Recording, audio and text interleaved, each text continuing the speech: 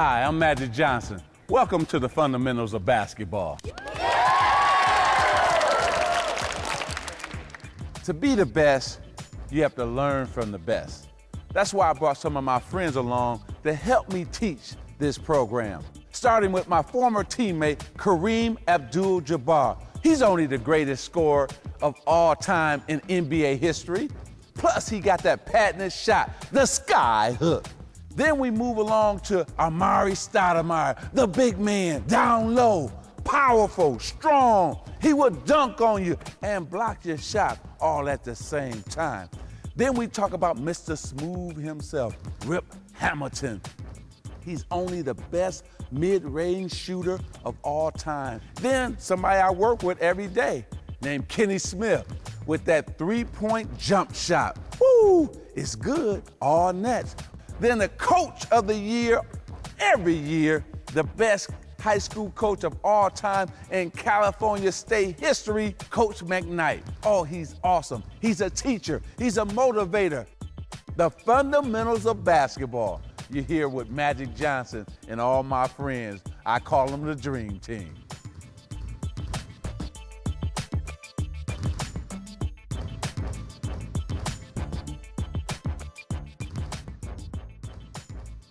I'm here with one of the greatest high school coaches in all of California history, Coach McKnight. He has won 5 state championships, which is truly amazing. But what's really amazing, he's won 661 games and only lost 53. Then you take into account he's won 17 CIF championships. Woo! I'm just blown away. And I'm not done yet. Hold up. He's won 21 league titles. He then only lost 4 league games. Can you believe that? 4 league games. Man, in 22 years. Wait a minute, let me say that again. 4 league games in 22 years. Coach McKnight is just amazing. And then, this is what I love the most. He has put 90 players, high school players, in Division I college basketball. That means that not only are they great players, but also good students in high school. That's what this man has done. And also he has 4 players in the NBA. So when I talk to this great Hall of Fame high school coach, Coach McKnight, I want to thank you for coming on. But what I want to say is this. You must be a great teacher, a great motivator, and a high school coach who can communicate with these kids. What is the key to your success? Well, I think the biggest key is to get those 90 Division I players to play together. You know, over the years, we've been very fortunate to get a lot of good players to play together, which is not an easy thing. And, you know, we try to stress to them if they share the ball, maybe get less shots, they'll score more points because they're better shots, and just to work together. And if we do that, we'll play more games, our season will be longer, and when a lot of other teams aren't playing, we're still playing. And, you know, we've had good success at that. Tell the people about probably your conditioning program and also probably your off-season program that you try to help the players get better over the summer.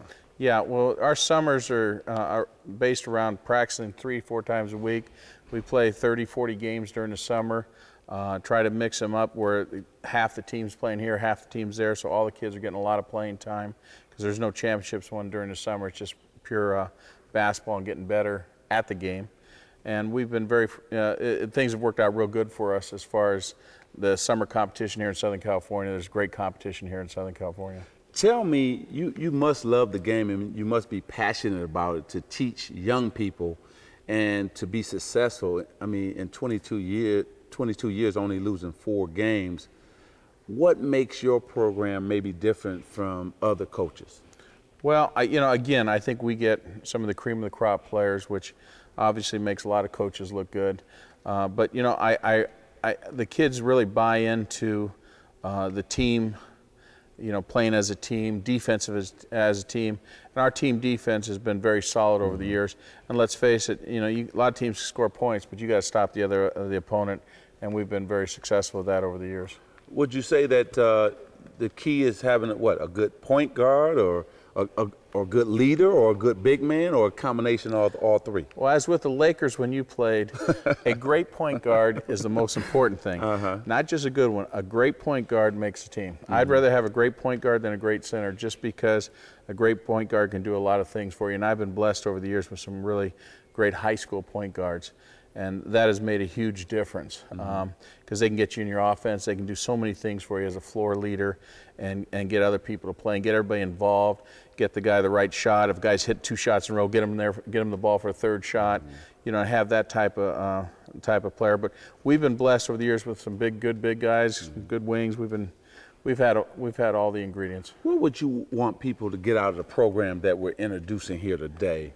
What would you say that's important for them to really look at and study and then go out and practice? Is it the drills or what is it? Well, I think it's a combination of the drills and some of the sets we have offensive and defensive. I actually feel this is a tape that a new coach, a young coach coming up could take, impress some young kids with it because it could really help his knowledge of the game, and it's simplified to the point where they can learn it real quick. And something that maybe it's not too difficult to understand. And that's what we're trying to get across here. Yeah, I think that's really important because we have so many coaches who love coaching in Little League or even maybe junior professional leagues who really never played, so they could really use these sets to teach their players, especially in those YMCA leagues, also junior pros and so on. If you could give them a little advice, what would you tell them right now about this program? Well, you know, we all started somewhere in the coaching days, and I started back when I was 15, 16, and I did not have a great knowledge of basketball and did not play a lot of basketball up to that point. And, you know, I self-learned everything. Basketball was stealing from everyone else. And this tape is a good opportunity to learn some out-of-bounds plays, learn some set offenses, learn the fundamentals of offense and defense. And yet, you know, you're taking in from a lot of different pros with your leadership on how it's done and some of their favorite moves and some of the things, you know, they found that have been successful for them. So I think it's a great combination of youth, high school, all the way up to the pro level. You mean to tell me you didn't get into basketball till you were 16? Yeah. You kid me? No. You won 661 games, and you didn't get into basketball till you were 16? Nope, didn't get in. This man has won 5 state championships and didn't get into basketball till he was 16, put 90 players in Division I basketball, didn't get into the basketball game till he was 16. Ladies and gentlemen, that tells you something. See, you can do it. It takes hard work. It takes sacrifice. It takes commitment. It takes passion and love for the game. And I got one of the best sitting right here, standing right here, Coach McKnight. We're so happy. It's time to get started and show you some things. Let's go.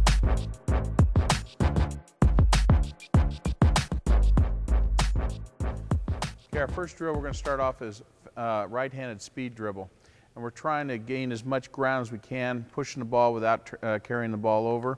And I'll have the boys demonstrate right here with Magic Johnson. And what Coach McKnight was talking about is you want to get that ball in front of your body so that you can burst out of there. If you're in a pack, you can get ahead of everybody and then also push the ball where you can make a decision quickly. So you want to get that ball up, get your head up, get the ball ahead of you very quickly so you can get down the court on the fast break, okay? Here we go. Go. You see the ball is ahead of their body. They're looking up the court to see if a man is open. That's how you have to do it. Go. Great job. All right, we're going to go to the next drill now. That was the right-hand speed dribble, and it's the same thing. Now we're going to go to the left-hand speed dribble. And remember, always get it out there in front of you, but always stay low when you're coming out. Stay low, stay low. Then when you get about 3 dribbles, now you can come up high and start looking up the court for the open man. Stay low out the burst, first couple of dribbles, then you can raise up high, okay? Just like this. You want to come down, stay down. Now I can come up and get you looking, okay? That's how we want to do it. Go. Stay down. Now up. Yep. Good. Go. See, that first 2 steps are very important. If you can get out quick then you can leave 2 or 3 guys behind you. Now that fast break gonna be 3-on-1, 3-on-2. And you know once the Magic Man get into a 3-on-1, 3-on-2, woo! It's over. James Worthy on a slam dunk. Michael Cooper on the alley-oop. Oh, you better hold me back. I'm talking too much now. All right, here we go. Woo! Next 2 drills are a crossover and step back crossover dribbling. Now again, if we do it left side, you want to do it right side also, especially work with your weakest hand. A lot of us like to come out and only work with our strong hand. You need to work with your weak hand and improve that. And Magic's going to demonstrate with the players the crossover and the step back crossover. Now, the crossover Coach McKnight was talking about is you want to be down, and then you want to go about a couple steps, 3 steps, cross. Now, when you cross, you got to cross quick and fast. So if I'm crossing over, I got to cross over, and now I got to have my protection hand right out in front of me in case the defense want to reach in. So I go 3 steps, I cross quick. Same thing. Always cross quick. Get that ball right in front of you with a burst of speed and cross over very fast and then go up the court, okay? So we're going to do a couple dribbles left, then a couple dribbles right, crossover, and that's what we're going to do right now. Go. Quick. See how quick? You got to stay low and don't be high. Good. Go. Nice. Very good. Very good. Now what we're going to do is what we call our step back crossover. It's the same thing, but we're going to step back to crossover because maybe the defender is up on me close and I need to just step back off of it. So we're going to come here and we're going to step back to crossover. And it's just taking a step backwards and then crossing over, okay? So you may be moving forward, but maybe I need to step back to cross over and then go, okay? Here we go.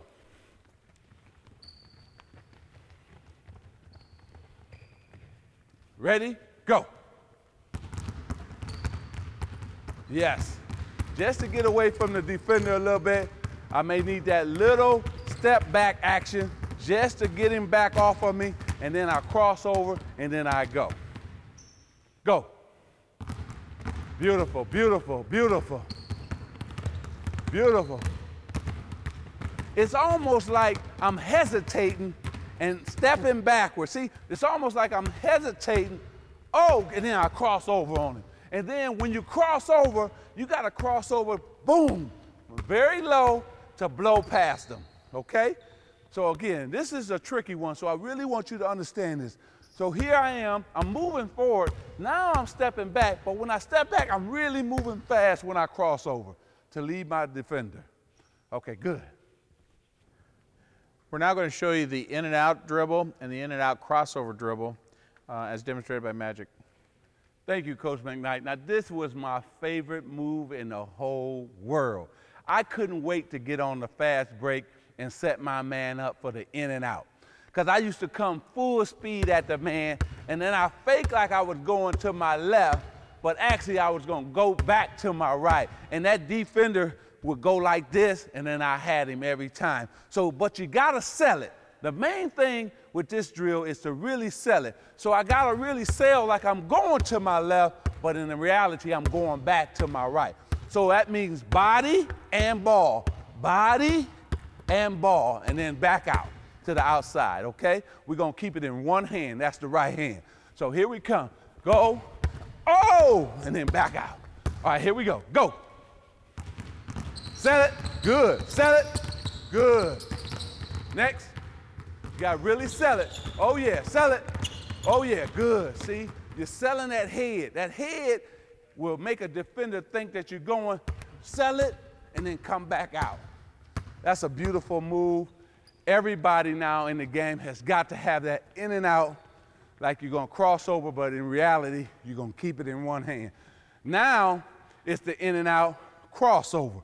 So after I set him up and I blew past him on the in and out, he thinks I'm going to in and out him again, but in reality, I'm going to cross over on him. So I'm going to come, I'm going to sell it, oh, and I cross over and go. One more time. We're going to come, Oh, and cross and go. Okay, here we go. Go. Yes. Go. And you got to stay low on that crossover. That's the key. Go. Oh, yeah. If you don't hear them feet, see, a ball player, if you don't hear the gym squeaking, they're not doing something. If you can hear the gym and the tennis shoes squeaking, that means that the players are doing just what they need to be doing. Always remember that. I want to show you a drill, and I'm going to take it to the side so you can understand. I want the big man right here, no ball. You're going to be defending me. We'll set you up for a lot of different drills, okay? Crossover, stutter step, and go by. Now, when you actually are here, say I got my hand, left hand, and I cross over and I want to get by the man. Now, the main thing here is I can't cross over. I set up, I can't cross over and go wide, because if I go wide, the defender now will have a chance to recover. What you should do when you want to cross over is cross your leg right here, right by his leg, so that then he cannot drop step to get back and recover, and then I can go past him and by him. Okay, that's the key. These are the little tricks to the trade I'm giving you right now. So we got here, I cross over, but I put my leg right by his leg, and then I'm gone up the court. Okay, if you go wide, if I set him up on the crossover and go wide, he now can recover to get back. Okay, good. Thank you. The next drill is a stutter step move and also the spin move off the stutter step, which Magic Johnson made famous. Here they are. All right, what I want to do here is, this is one of my favorite moves too, because you can set the man up again, because what you want to do is come down fast at him, then you want to raise up the stutter step, take another dribble, and then spin. As he thinks that you're still going to go with your right hand, you want to spin, take it to your left, or if you got it in your left, you want to spin with your left and then put it in your right. Now the key here is to sell it again.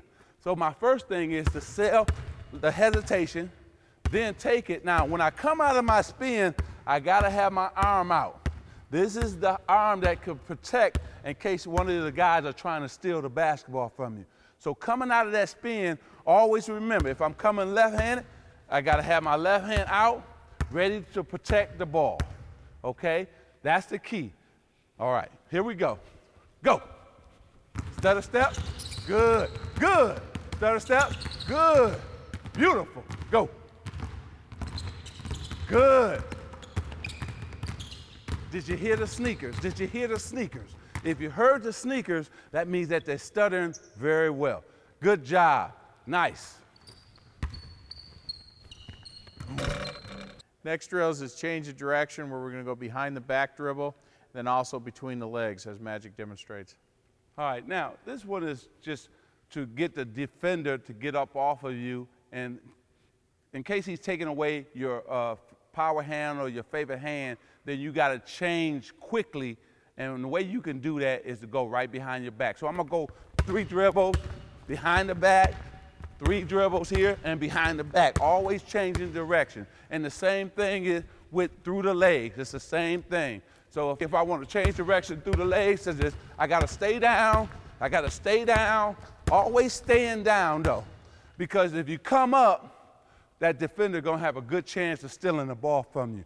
So always stay down, and you can move faster when you're staying down. All right, here we go. Go. Good. You can never break stride.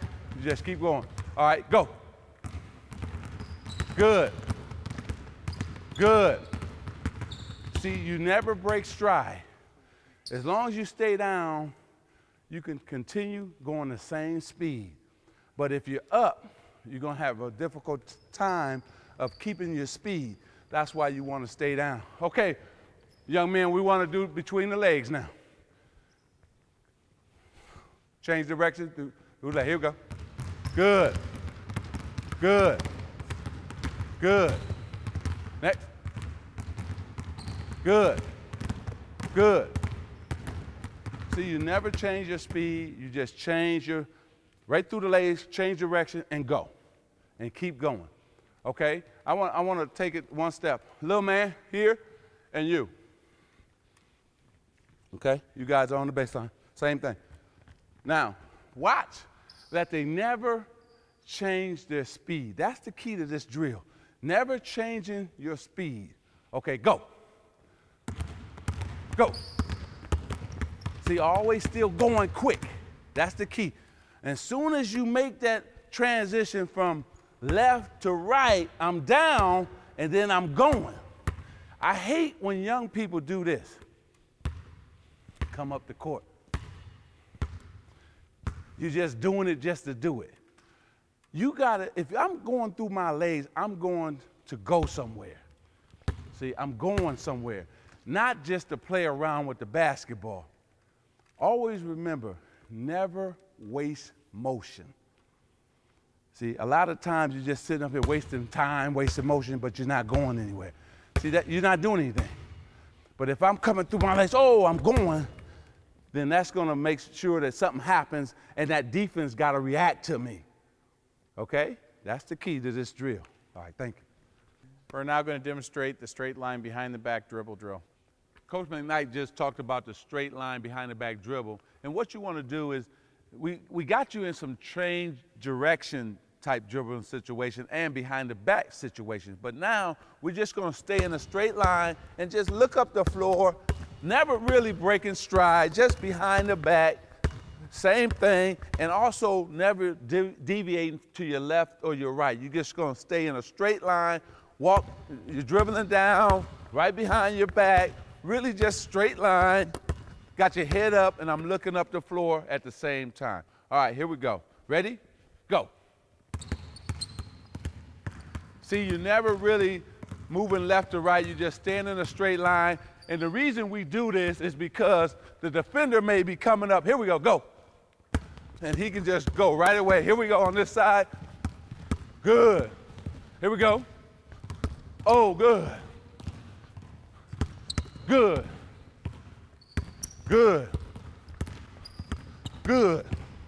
So you can get right past the defender right away. In case he jumps on your left or your right hand, quick behind the back and continue to go. Here we go. One more time. Good. Go. Good. Good. Good. Good. Good. Just a quick motion, quick drill, behind the back, explode, and keep going. But we're staying low. What you can't do is stay high. Okay, here we go. Now, if you stay high, go. You do it, I'm gonna be right here to steal it. But if he's low, I can't do that. See, that's why you gotta stay low with your dribble, right behind your back, keep that arm out there to protect the ball, and keep going. That's how we do it. Boom, boom, everything quick, not slow, everything quick. Now let's see what the big man got. Here we go, stay down. Good, good. That's right, come on back. Stay down, we gotta stay down. Good, good, see? Always stay down with the dribble. Yeah, keep your speed going too. Same pace, same speed, and go. Good job. You know, I talked to Coach McKnight, and we both felt that this is one of the most important drills for young people, especially when you talk about using the cones, because you don't need anybody but yourself. You can set up some cones so you can go in and out as far as working on your ball handling skills. So you're going to change hands. Every time you get to a cone, if you're dribbling left, then you're going to switch it to your right. But you're going to exchange very quickly. And so let's take a look at this drill. Here we go. Quick. Oh, quick, quick, quick. Good, good, good, good, good. And at the same time, they're keeping their head up, so in case they have to make a pass or a defender is coming, then they can pick the ball up. Good, good, good, good, good, good. Now, We're going to keep it going because the same thing they can do every time you get to a cone, spin, spin. Here we go. Keep going. Keep going. There you go. Good. Good. Spin. See, now you're working on your quickness again with your spin move now. Same thing, just using the cones. In and out, in and out. Good. Footwork got to be tight now because all the cones are real tight. So you got to keep it tight. Good. Good. Good. Good. Good. Good. Good. This is all about timing. Hand and eye coordination is wonderful. Okay, now I'm gonna do something really quick because this is gonna be good. I'm gonna tighten it up and I want them to really come down now and they gotta go through real tight. Okay, now I want in and out very quickly, change real quick. Oh, Irvin, oh, I made it. I'm a star. So we're gonna weave in and out really we're not going in and out as much as we're just working on just dribbling in, out of each cone. Your body can stay straight, but I just want to work on their fingertips right now. All it is fingertips. Go.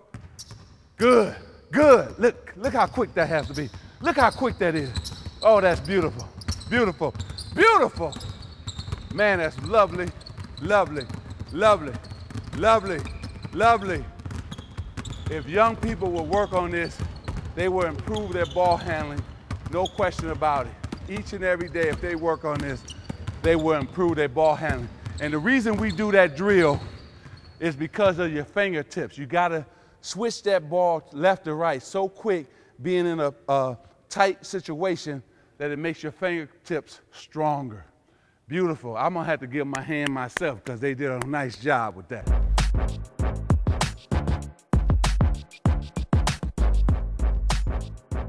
Okay, now we're going to talk about footwork. And Rip is great at footwork, and Coach Clay, we're going to go a couple drills. But one thing about this whole segment, we might show it once or twice, but the repetition is going to be the most vital part. You have to do this at least 50 to 100 times a day. We're going to show it once or twice, but you have to do it at home as a viewer.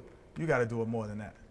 I think, Kenny, the footwork is probably the most underappreciated aspect of basketball. I think it's very important to be on balance every time you catch the ball, every time you're about to shoot. And I know we have, luckily, Richard Hamilton here, who's one of the best at it, but it's extremely important, and we're going to get right at it. First thing we want to talk about in regards to footwork is, a lot of guys back home, a lot of you guys don't even pay attention to even know what your feet are doing. A lot of times, guys are coming into their shot, which I personally like, coming into a 1-2 the shot. The next time, they might hop into the shot. The next time, they might be off balance and fade left, fade right, fade back, fade forward. The bottom line is you want to try to do the same thing every time. So what we're going to do right now is a simple drill just to kind of work on stepping into the pass. It's ideally we're going to be stepping into the shot, but this drill is just designed to get us stepping into the shot. So just a simple passing, like a two-man passing drill. But the biggest thing is we're going to do everything but shoot. But I want him to walk into the shot, and you're going to see me walking into the shot as well. This is a good way to get your feet moving to where they need to go towards the bucket. Just like that. Notice our footwork. Notice our footwork during this. Everything is the same way. Maybe a good warm-up drill you can do before you start shooting.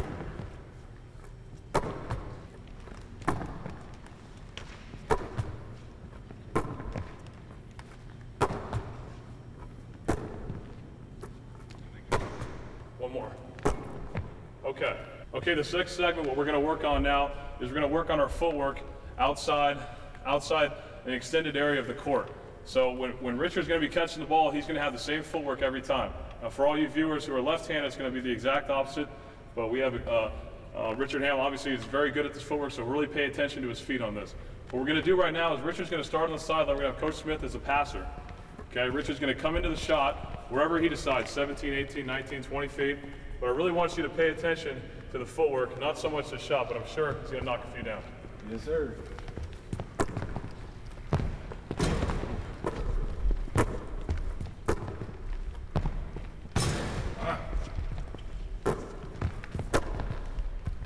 Let's start now.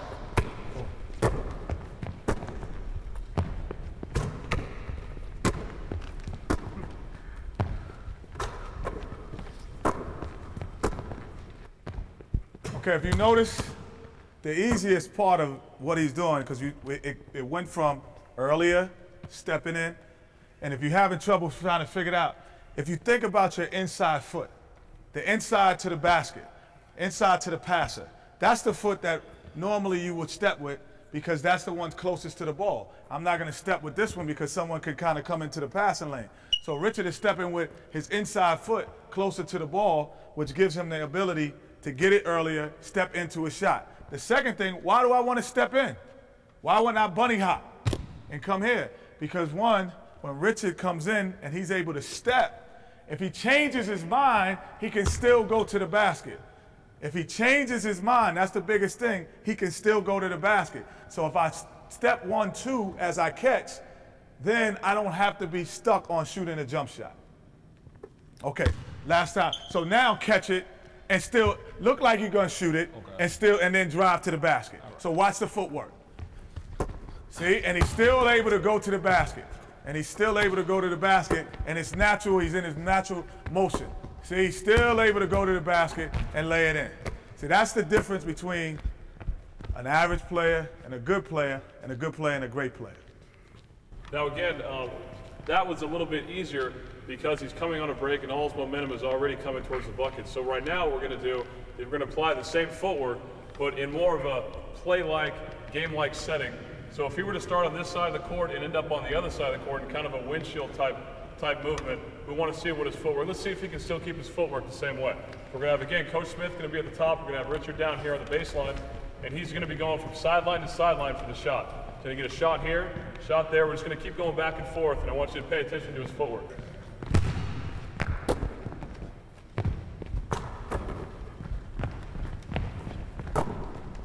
Perfect.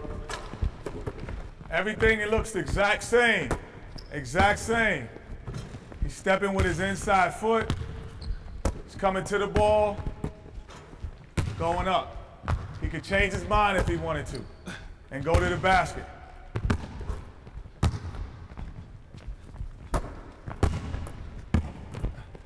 And if you notice what Rip was able to do, as he's coming out, his footwork looked exactly the same as he coming over there.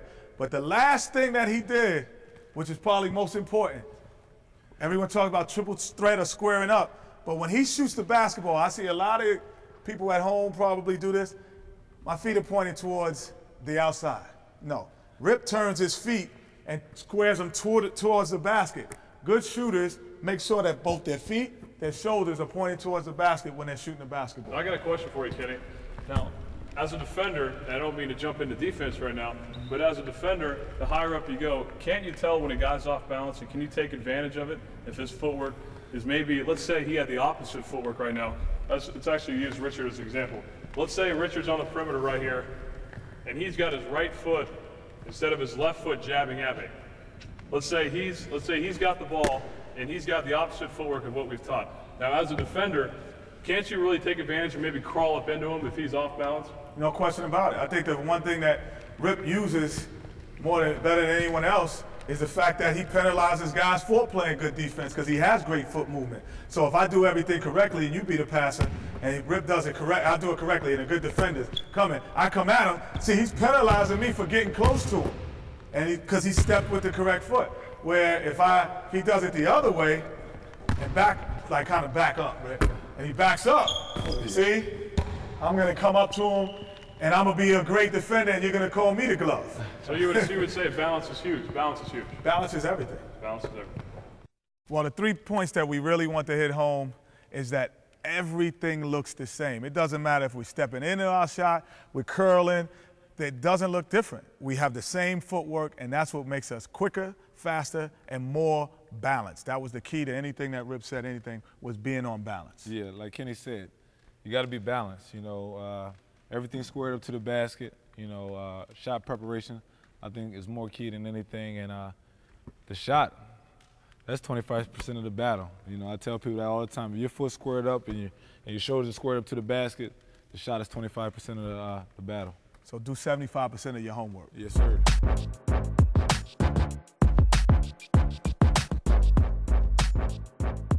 Myself and Coach Clay, we're going to show you how to move without the ball. We're going to show you how to get open, and use screens. But we're not going to do it. We're going to use Rip Hamilton, one of the best, or not the best in the business. Yeah, no, definitely. No. Obviously, when we talk about reading screens, there's not too many guys in the country that can go down the court anytime, no matter how the defense is playing, and do whatever they want. A lot of what the offense does is predicated on how the defense is going to play. So what we're going to do right now is talk about reading screens, and let's get right at it. We got Taylor King and Mike Garrity going to help us out here. We're going to start off here on the right block. Now, starting off here on the right block is where most offenses start. So right now, we're going to have Taylor setting the screen for Richard, and Mike's going to be guarding him. Okay, for this first segment, Mike's going to be overplaying him on top of the screen. So if Taylor, you're setting a good screen. Okay, and again, I want all eyes really to be focused on Richard all the time, because this is really what the drill's about, him setting his man up for his offensive play. Okay, so if Mike's playing over the top on the screen, okay, Richard has a couple options here.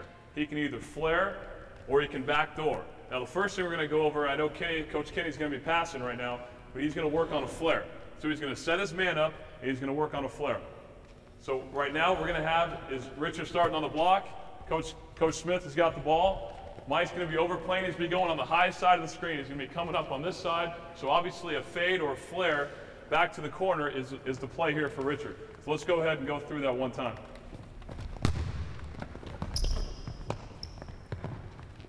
Just like that. Let's actually go through it one more time here. Notice how Mike is playing. And again, guys at home, this is a great drill to start off at a young age understanding this. I don't want to speak for Coach Smith here, but I didn't understand this until a little bit later, and I wish I would have known this at a younger age. See, I knew this in the first grade. I did learn this in the first grade. But I'm going to say, too, because I know at modern day, y'all not going to let him play defense like that. So the first thing, he has to get a little closer to Rick, because as a point guard and everybody at home, if a guy's playing you like this, the first thing, Rick, he don't want a jump shot. He wants a layup. So I'm going to just throw him the layup. So first thing he has to do is get closer. But he's still going to go over the top once he sees the screen. Once you get to the screen, go over the top. That's when Rip flares to the side, and he has a wide open jump shot. And he's the best in the business at understanding where he goes. Now, what do you look for, Rip, when you come off this screen or you see the screen coming? The one thing I do is, it depends how he guards me. If he's up close on me right here, I know that I'm trying to come off this as tight as possible. If I know, I try to read him. So by the time I get here, I pretty much know if he's up on me close, I'm a curl. If I know he gives me a little bit of space like that, I always take one step, push the screen there, or wide open jump shot right here. All right, because the last thing too, Rip, could you show us, because there is a method to that step. So you say you're coming close. Could you show us actually the push, the push-off step, and show everybody on the program? Because this is the most important thing, your footwork to get the shot, the fundamentals to get the shot. A lot of guys can get shots, but don't have the fundamentals, and their feet are turned in different directions. If you watch how his footwork is, you'll see how he gets open as well. Like I said, it's all shot preparation. I tell myself all the time. I said, the shot is nothing but 25% of the battle. It's all about getting your feet set, getting squared up to the basket. And if I know that he's chasing me, but I know he's going to flare off top, I come up, a push off my left, and by the time I got the ball, I'm already squared up for the shot. Okay, so now let's do something else. Okay. And one thing, guys, I want to mention real quick. I know all of you, when you watch highlights, you watch a lot of the slam dunks and the three-point shots, but I want you to watch his breakaway speed. Right when what Richard does really well, and what not a lot of guys do, is once he gets to the screen, from there to where he gets the shot, it's a sprint. And on this, it's more of a back pedal, but most of the time, it's a dead sprint. And I want you to pay attention to that back home as well. Okay, let's do like 3 of those. Okay, 25% of the battle. Same thing, I come up, left. Take a shot now. Okay, that's why we got edited. Yeah. Good, that's perfect, that's good. Okay, one more, last one. Notice he's waiting to the last second. He gets off, he pushes off. I'm gonna give him the ball where he can do something with it, and he shoots it up. So that's what the important thing is, the push off.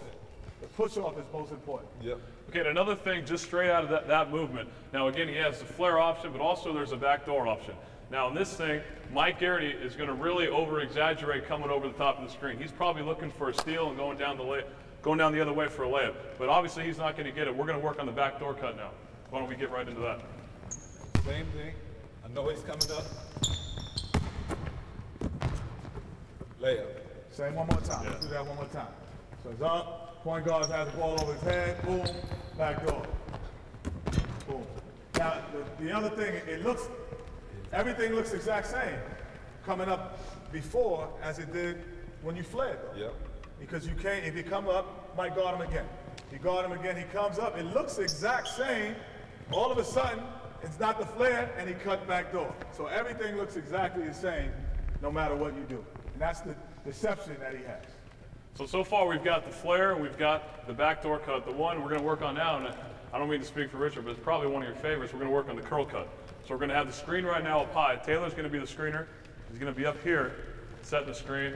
Mike, right now, what he's going to do, and a lot of coaches will say, well, let's just trail him. Let's trail the score. You know, coaches are real frustrated when shooters start making shots, so they're going to try to mix up things. So this time he's going to trail, and what Richard's going to do is he's going to come off hard off the screen. He's going to catch it right here for about a foul line curl shot. So we're going to work on curling right now.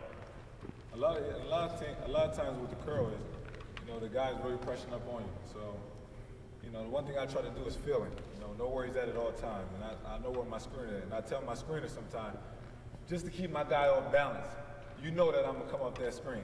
You know, so I'll come fake to the left, think I'm going left with Kenny, then I actually take off right here. And while I'm taking off, I'm still looking behind me, knowing where he was at. And as soon as I get it right here, I'm on my shot. One of the big things, if we do a couple of them, Yep. and then we'll talk about it again. Okay. All right. Brings him over. Shot. One more time. Oh, he shot him again, got him again, we got him again. He thought I was gonna throw it, I should have threw it. We got him in here, I'm gonna be assist leader. Got him again, shot. Now if you notice, one of the things that the defender did and Rip did, he penalized the guy for playing good defense. Because what happens, I'm gonna take your place for a second. If he comes down, he's setting the screen. Most good defenders say, I'm gonna get on the outside shoulder. See, now he's created the space and he got through and got the shot. Because what he's gonna do is say, okay, you're gonna chase me around? I'm gonna penalize you for chasing me around. And you're gonna be very sorry you did that. Instead of before, a bad defense, he penalized me where he went and he fled. So either way, you're penalizing guys if you're a good offensive player. Okay, another thing real quick. I want to ask Rich, you know, when you're in the game, and I know it's easier to do here because we got, you know, obviously a couple high schoolers, very good high schoolers, but in the game it's a different situation. How much contact, how much body contact can you get away with? I don't think it's just in the professional level, but in college and high school, how much can you really get away with? And is there a fine line between, you know, what you can't do? You get away with a lot. Well, if I'm on you close, Yeah. like this, I mean, can you get away with a little nudge here and there? You Because gotta be very sneaky about it. very sneaky about You know, the one thing about me is people look at me and they say, okay, I gotta body him up as best as possible. And I love that. I use that to my advantage. Because a lot of times when people guard me and they using a form, I use that against them. I might go this way and just take this little nudge like that, just to get you off balance. And I use my speed to come off the screen and curl real tight to get my shot off. So I think when you move without the ball and definitely come off the screens, you use what, like I say, little sneaky tricks. You know, I mimic Reggie a lot off of that. You know, he used to get me with it all the time. But it's all about using your foot speed, you know, knowing where the screen's coming at all times and changing directions. One more area I want to cover right now is, again, we've talked about this side of the court quite a bit. Now, as a defender, when you start getting when you watch tape and film and you start watching Richard, like, how am I going to guard him? Well, I might just decide to come out here and wait for him. Well, you got to be able to use the other side of the court as well. So right now, what we're going to do is we're going to give Richard the option of setting his man up on this side of the court, and he's going to go ahead and get a 16-foot jumper right there in the baseline. Now, on this one, you can really see his breakaway speed. After he gets rid of his defender for that split second, he really hustles down to the other side of the court. So we're going to do a couple of those right now. Let me get out of the way here.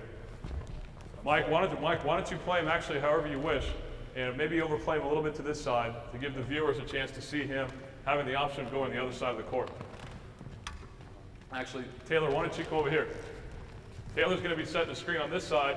There's going to be already a screen on this side. Why don't you set it, Coach? Okay, I'll set this screen as if he was coming this way. Taylor, you go that way if this is coming that way.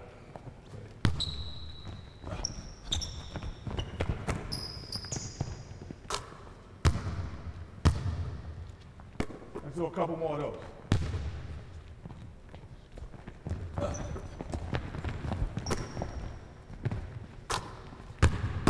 Last one.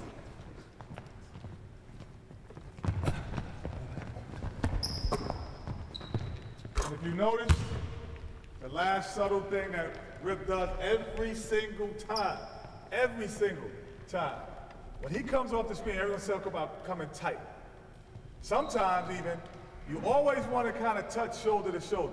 Sometimes I even see Rip grab his own man. So this is how he knows he's coming tight. He's grabbing him, coming off, and he'll know he'll be able to come tighter to the screen.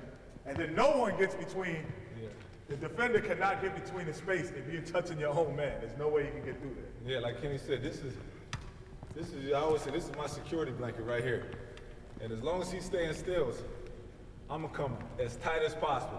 Even if I gotta grab it to get right there, because when I come off that screen, there's no way possible somebody's gonna get between me and my screen. No way. Okay, now the last thing I want to finish up with, now ideally, we all want to get a shot every time down the court, but there's some times where the best thing to do is just to get into offense. So the last thing we're going to do right now is Richard's whole concentration right now is just getting the ball. So we're just going to have him popping out to the wing. I'm going to move this ball rack a little bit. We're just going to have him popping out to the wing and receiving the ball just to get into an offense. This probably is one of the most important things out of everything we've talked about, because this is probably what we're going to get most off. So right now, we're just going to get back to our normal screener and our defender, and Mike's going to he's going to be playing him honest. He's going to be playing him probably the last place where Richard wants him to play is just honest, force him to one side of the court. So Mike, you're going to be right here, forcing him to one side of the court, and the biggest thing is just getting open a few times. For you viewers back home, you know, it's very important to get into offense as well. So what we're going to do is do that a couple times right now. Come up and set the screen a little lower. Exactly. A couple more times.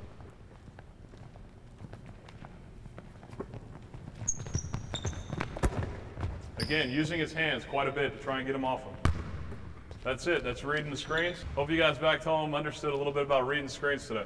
Yeah, the biggest thing is we got to go over the points. Reading the screen, knowing where your defender is. That's what reading the screen is. Second, where your offensive player is setting the screen. And shoulder to shoulder, as tight as possible. Those are the 3 points that Rip brought out today.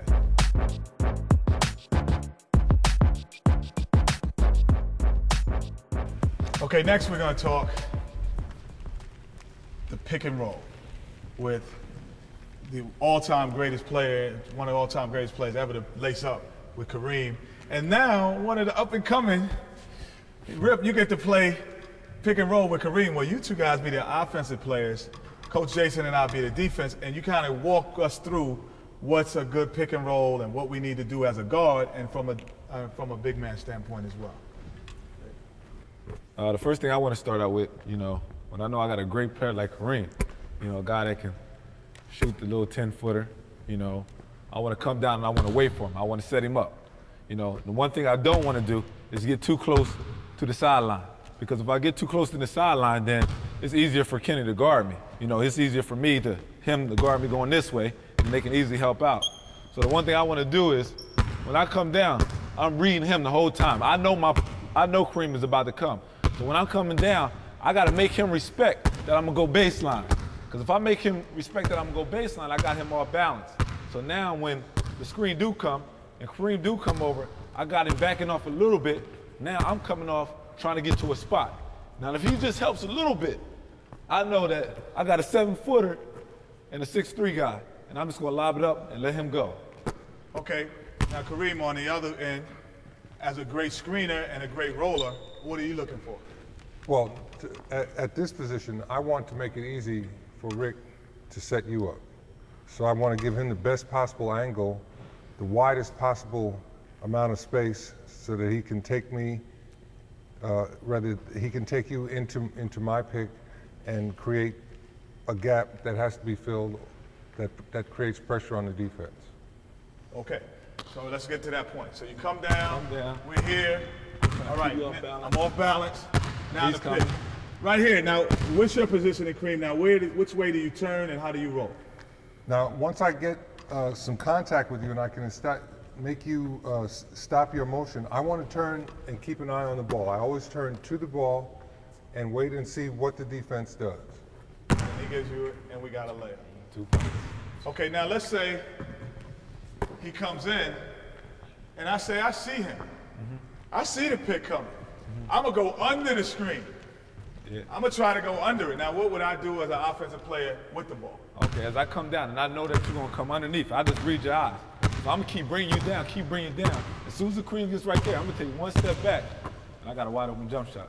So you already have in your mind, if I'm going under, Yeah, I have a wide open I shot. got a wide open jump shot right behind you. And Kareem, on the same thing, as you know that I'm trying to go under, what are you trying to do Well, offensively? if I can see that you're hedging to go back under, I want to turn with you. Yeah. As you go to turn under, I'm going to turn this way, and I'm just going to brush you enough. It's going to slow you up just another half a step, and that gives a great shooter all the time he needs to get a good shot. Okay, now let's say, because I'm a thinking man's defender over here. Me and Jay, we gonna think this game out, Coach Jay. So now, let's say I come through, and I said, I'm gonna make him go to the basket. I'm gonna go around the screen. Now, what are you thinking? Same thing, I'm going to wait for him. As soon as you come, I'm going to come off him as tight as possible. And then the same thing, just lob it up, got me a nice little 2 points, easy basket on the little fella. Okay, and the last thing, because Rip has been killing us. Now we double team. So Kareem, if we're going to double, as he comes off the screen, what are you going to be looking for? All right. Now, in the event of the jump for the double, I have to read the defense. So when I see this man cheating, I'm going to break early. Go right in and get a layup. So breaking early if he cheats over. Now let's say if he stays late and he comes over, stay late with him. Now come on, now we double. Same thing, slide to the basket. No wonder y'all score so many points in this game. That's the way you run the pick and roll. It's an understanding of reading the defense as well as understanding the offense. Yep.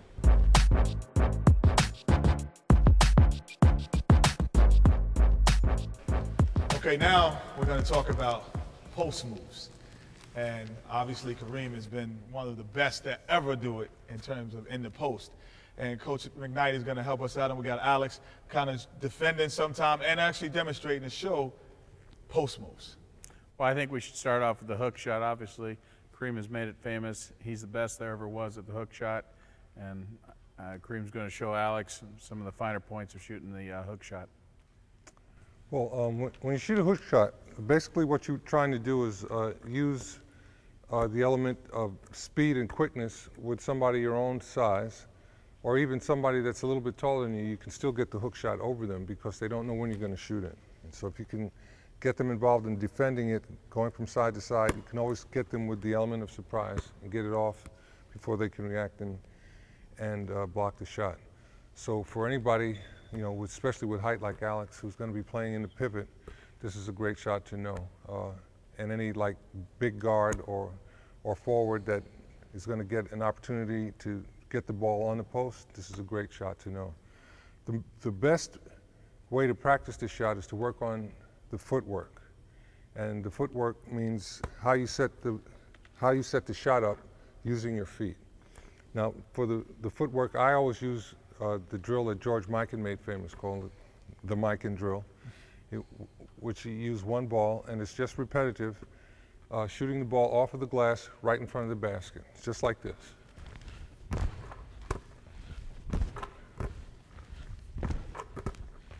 Now this drill develops ambidexterity, timing, and footwork.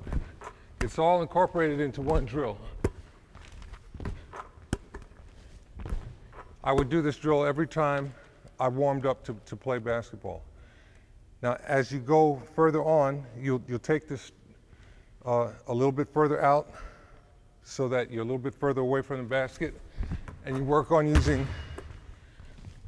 the backboard to your effect.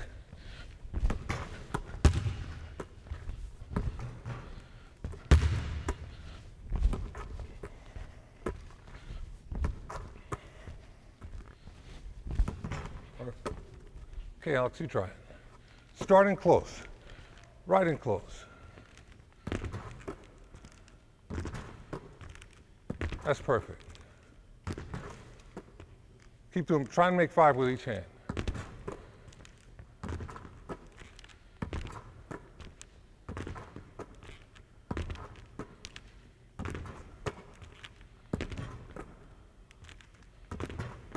Okay, good. Kareem, Now- could I ask a question? Sure. When did you start working on the hook shot? I started working on this particular shot when I was in the 5th grade. They showed, the kids at my school showed me how to do this drill, and it's been part of my basketball fundamentals ever since then. I always do this. It keeps your timing perfect, it keeps your footwork perfect, and it works on your touch. Now, there are ways that you can enhance this drill. I need another ball. Can I get another ball? And that's, I use 2 balls. So on the offhand, you have to keep this ball above your shoulder. And again, this makes you do just a little bit more in terms of your grip and your shooting touch.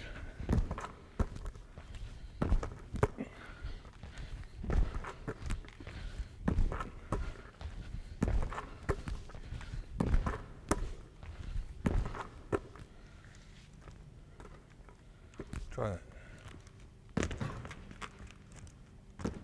Very good.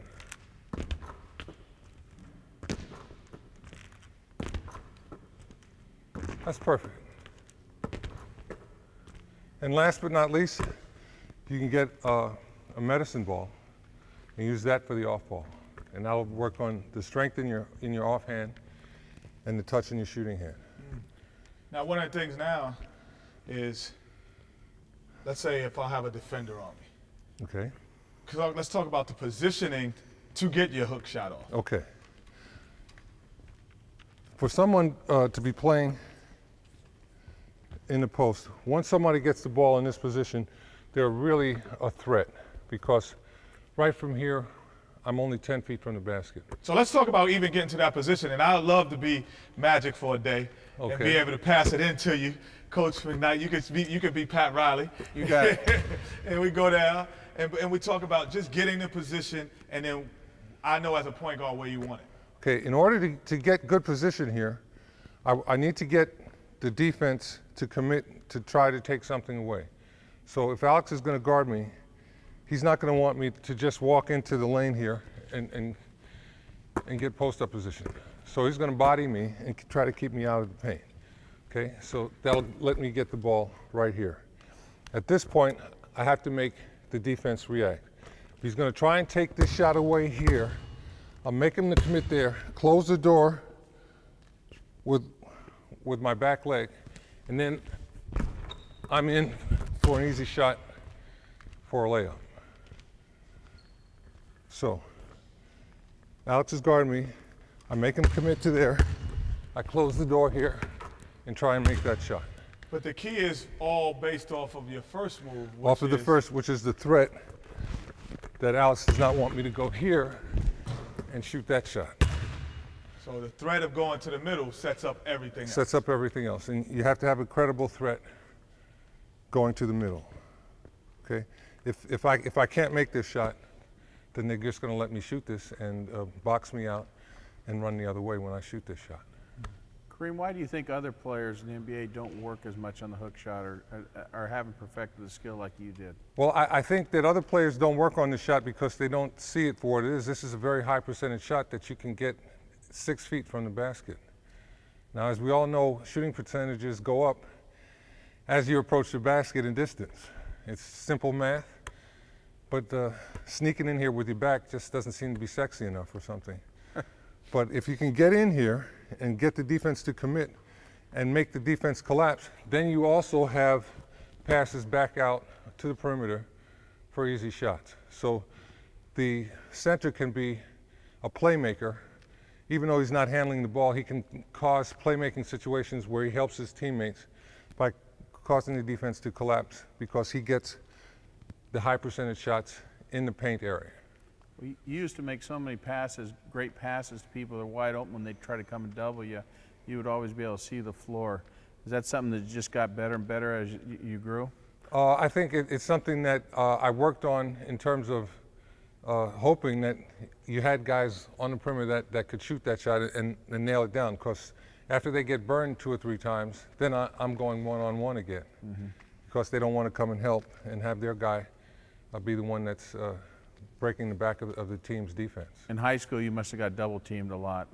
Got double teamed a lot and had, we'd play games with one guy in front of me and one guy behind me. But that gave my teammates rebounding opportunities and wide open layups when the other team was not playing attentive defense. We hear a lot about positioning, catching the ball, and then chinning the ball. Because they're saying that it's a great opportunity for you to kind of survey the floor before you go into your move. Now, were you one who kind of chinned it, or you did other things with it as well? Well, anytime I would rebound, I would always take the ball in under my chin.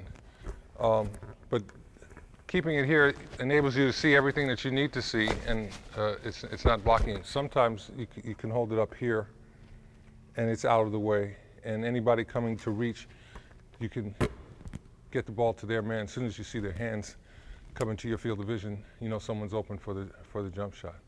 But it takes teamwork and an understanding between the pivot player and the perimeter player as to where they're going to be and where they want the passes and how you're going to set up going to the open space for the easy open jump shot when the defense collapses. Okay, we've seen the hook coming in the middle. We've seen the drop step. About how many moves you think a great pivot player normally would just need down there? A great pivot player only needs 2 moves. Something where he's the threat coming into the paint, and something where he's the threat going baseline, and that works on either side. So I would do that on this side. On the left side here, I would get a shot right here where there's very little help that can come. So this shot here on this baseline, or complementing it, turning this way for using the glass. So you hear, I need 38 moves in the post. If you have 2, one sets up the other. One sets up the other, and the most important moves are the moves that you use to get to this position with someone behind you. Once you get that person behind you, it's a lot easier. You also have to develop the strength in your lower body to hold this position, because people are going to try and push you off. If you can hold this position, then that sets you up for lob shots, which is what Shaquille O'Neal is so great at, because people in front of him because of his size, and he just holds that position. He's strong enough. They pass it over, and he's in there with no defense between him and the hoop. And if you say, you've seen the evolution of basketball, and you say, you know what, this is kind of missing from the fundamentals. This is what big men need to get back to, and it will be much more effective. What would that one thing be? To get the whole team to buy into the concept of high percentage shots. These shots in here are high percentage shots. You got your feet in the paint. You're shooting at 8, 6 feet. That's good. That's how we wanted to play in the park. We didn't want to be out there. Right. We wanted to be right here. Closer you can get to that hoop, the more your shots are going to drop. So the whole idea is to get the team to buy into the concept of, we want the high percentage shot. An open shot in the paint is a great shot. It's much better than a wide open 3-point shot. If you can get more of these, you're going to win more games. So there you have it. So on the offensive end, positioning, turning in, fundamentals, getting one go-to move that goes every time towards the middle, that sets up everything else. They've got to complement each other. Just like you guards work on, I'm great on my moves with my right hand getting past the defense. But my left hand, well, when they start playing your right hand all the time and you don't have the left hand, you're not a professional. Okay, you have to be professionally prepared and be able to go in either direction. It's the same in here. If I can't complement my moves into the paint with something going this way, pretty soon they're going to take what I do well away from me, and I have nothing else to use. But when I have something to use going in either direction, I'm always the threat, and that's how I help my team. There we have it. Fundamentals right here. Alex is going to be our next hook shot taker going into the NBA, right? Could I ask one question here? Sure. When you were at UCLA, they ruled out the dunk play. Did that help your game, or did that hurt your game? I don't think it hurt or helped my game in either way. Everybody was playing by the same rules. The shots that I had the opportunity to dunk, I just laid those up and we kept playing. That's all that was about. All right. That's good when you're good enough that they make a rule to stop everyone else from doing it, because basically it was the Kareem Abdul-Jabbar rule. It was the Kareem Abdul-Jabbar It was the Lou Alcindor rule at that time. But you know what? But it had whiskers on it. It looked like Stalin, but actually, yeah, it was my rule. That's great. So I'm just going to bump you in your lower body. Now, when I start bumping you, what you want to do, you want to sit, okay? See how much more difficult it is? You can fight for that spot when you sit. But if you're standing up straight like you were, I can walk you right off of that position, and it doesn't even look like it. So you come in here and you get low. Yeah, right. Now you tell Kenny where you want the ball, and now you go. Perfect. Now he's shooting a jump hook. Now the only difference between the jump hook and the way I shoot it with a step. He's shooting it, he's coming in, he's planning, and then jumping off 2 feet. But the motion is exactly the same.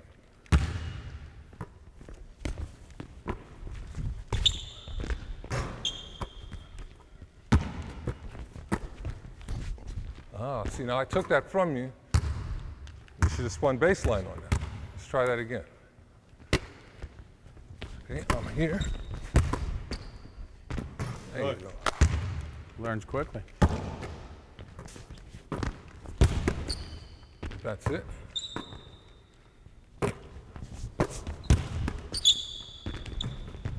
Kareem, we talk about repetition. How many hook shots would you take a day?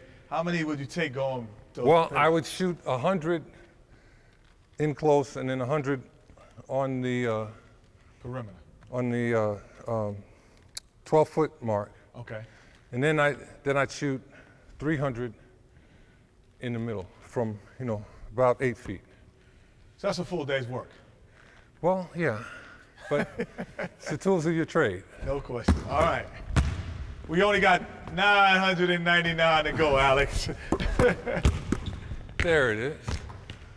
And after a while, you develop instincts, right. Okay? You feel me, you know where I'm playing, you don't have to see me, that you just go where I'm not. You just go where the defense isn't. Last one in there. Oh. Good. Good job. Instincts, 300, 100, didn't take 5. Takes 300 a day. That's the difference.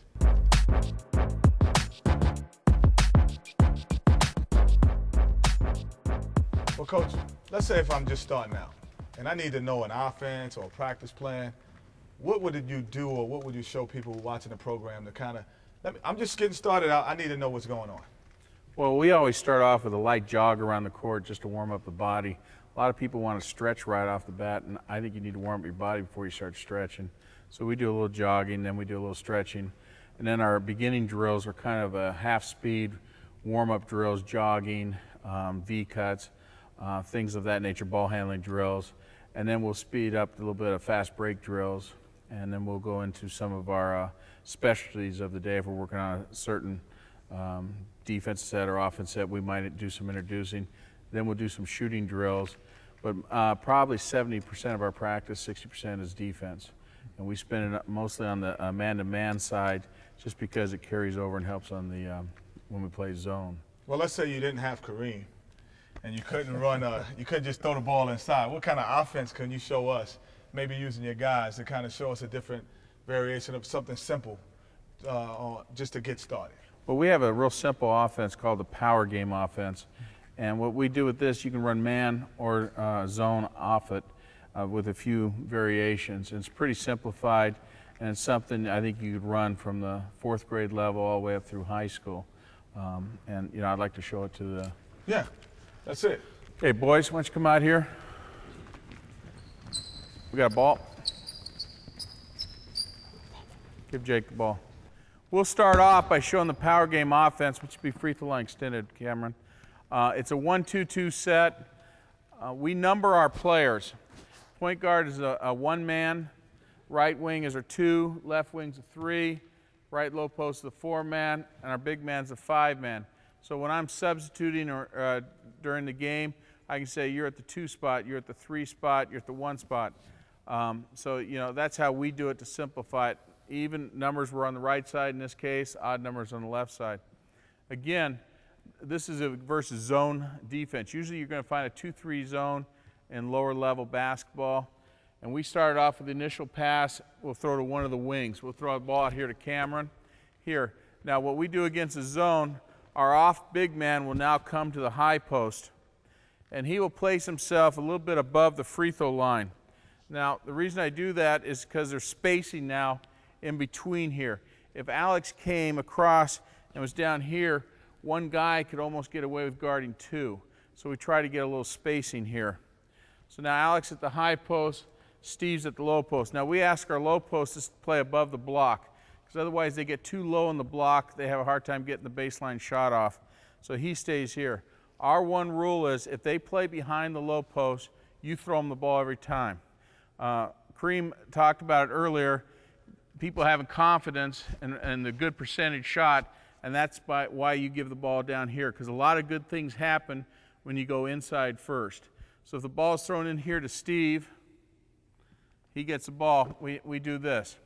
Now, our off guard, our point guard always swings to the short 17. The free throw line's 15 feet, so when we refer to short 17, it's about right in here. It's about 17 feet from the basket. And our wing doesn't go baseline, but he goes right here. Move up a little bit, Mike, right here. Now, when he has the ball here, once Cameron throws it in, we give him the option to relocate. Because a lot of times the zone, once the ball is thrown in, they'll turn to look to see where the ball is, look back, and now Cameron's relocated. So now Steve has an option. He can make his post move, and I hope he has a go-to move like Kareem does. He can make his move, or he can hit Cameron, who relocated out here for maybe a jump shot. We have the high post. When the ball goes low, he will drop step and cut down the middle of the key. And a lot of times you'll see the post be able to hit him cutting down the middle for a layup, because the guard guarding him has lost sight of the high post where he can slip through. If that isn't open, he can always swing the ball out here and skip it out to the point guard. Now what we have now is Alex at low. Jake will back out a little bit. Steve's coming back up here to the high post. He's going to be a foot above the free throw line. And we're right here in this set. And we're right back to where we were, just on the opposite side of the court. Jake swings the ball to the wing. Jake swings to the weak side. Now the one thing with the wing, if he's here with the ball, if Mike's got the ball here, come here Mike, out here at the wing, we tell the offside wing to go diagonal. He'll go to the baseline. It's an easier pass. Jake's open on the weak side in the short 17. If he dribbles the ball to the baseline to get a better angle to pass it into the low post, and Jake's going to step up some, and Cameron's going to step up some, because you don't want to throw through the rim and try to skip past to the guy on the opposite side. This is the basic setup of the power game offense versus zone. Now let's go back to our spots. Let's say the team's playing man-to-man. This is where it makes it a lot easier, because a lot of times teams will shift on you, they'll change up defenses, and man-to-man in the younger age levels is very difficult to put an offense together, because you don't get a lot of offensive practice time to work on a motion offense. So the only variation we do on power game when they go to man is we stack our guards behind the low post, Mike, and we ask them to develop a forward lead, which we've talked about earlier on our program. And what we do is he has the option. He can pop out if he can get open that way. If he has to come up the key here and maybe arm bar me, where he puts his arm into me and gets open, he's there, the other wing's there. And now, on the initial pass to the wing, instead of him just flashing high, this is where we do our screen across, which is another drill we've done in our program, showing how to defend it and how to use it. And what Steve will do, he'll come across here, set a pick for Alex. Alex can go high or low. Then Steve, which Kareem showed earlier on the pick and roll, he will sit down and he will open up, not turn this way, open up and come up here to the high post. And right there, we're in our power game set again. Now versus man-to-man, if Cameron has the ball and they want to front the low post, like Kareem talked about earlier with how they do Shaq, the ball goes to high post. Now he walls me up, he throws straight down to Alex, and Alex got a layup. At the same time, when Jake passes the ball to the wing here, he's going to exchange on the weak side. So once he passes the ball to the wing, Jake's going to go screen for Mike. So we got a little bit of motion on the weak side, which helps out because sometimes that weak side defender that Coach Jason talked about earlier, who sits in this key, he can't just sit here. He's going to start coming up here with his man. So we get some motion on the weak side to possibly get them the ball. Now, if they don't get the ball, we can throw a ball to the point guard. He can swing it here to the wing. Now we cross. He will come hard first. Alex comes right off his hip. They exchange, and we're right back into it. And it's a real easy flow. So that's the basics of the power game offense versus zone and versus man. Now we have a few set plays that we will run with the power game offense, and I'll demonstrate the man-to-man one right now. Let's go back to your spots. Stack it behind, Mike. Now, to get your people open, sometimes just a flare cut out is not effective. So we have a rule. Two-man goes across. Two-man always sets a screen for the three-man. Two-man comes here, sets a screen. Three comes off him, comes off Steve, then the two-man comes out. Now, what you're thinking is, how come I'm always the one setting the screen? Why can't I be the one going out there? Well, usually if you're the one setting the screen, you're going to be the one open because they'll flow to that guy. So this is another way to get into the offense, into the man-to-man offensive power game. We also have, come here, both of you come back to your spots. We also have an overload off the offense. So now let's have both wings cross again, two-man screen for the three-man. Cameron comes out there, the free throw line extended. What is free throw line extended? Here's your free throw line, extend out to the three-point arc. Ball's passed to the wing. What we do is he screens across. Steve comes hard to the block. Alex reverse pivots, comes up here, and we bring Mike to the corner. Now what we have versus man-to-man is a complete overload on one side of the court where it causes a lot of havoc. If this guy in the corner can shoot the ball, you can shoot, right, Mike? Yeah, very good. Right here, we can get an isolation here, and especially if they want to turn and front here, we can throw over or work the high-low. So we like to sometimes use the overload as part of this offense. One other play we run, let's go bring it out front and set it up again, is we'll run a stack out of this with our two posts. And what we have here is we'll move Alex over here on top above Steve and move Cameron over here with Mike. Now both of you are going to be above the block. Step up, both of you be above the block. Now as Jake comes down, what we'll try to do is Mike will pop out here, Cameron will go out here, and we'll take Steve, he'll come off the double. Steve will then flash hard here to the middle, drawing the center, and Alex will turn here and slip behind for the lob. So that's another set play we use off this, and it's effective against the zone as well as man-to-man. One other option we have, let's go back to our original set, is we'll go back to the zone. We'll go back to the zone. You guys pop out here to the wings. We'll dribble Phil. Let's say he's having a hard time getting the wing, or we want just a different look. Jake can dribble at the wing. Now we can do two things. Cameron can go out. Mike can replace Jake, and we're right in our set. As soon as he gets free throw line extended, then Alex can come here to high post. If it's zone or it's man-to-man, he can screen across. Just a different look, just a different way of moving people around. Okay, let's go back, set it up again. Next thing we can do off this is a dribble fill with a shallow cut. And what we do here is Jake's dribbling here to the wing. Cameron will come down and just shallow out to this spot here. Now all of a sudden, say he's our best shooter. I've taken him out of there, so they're not so used to guarding him there. Now we've relocated him up here, maybe for the shot. If not, if he dribbles there, he's not open, we're right into offense.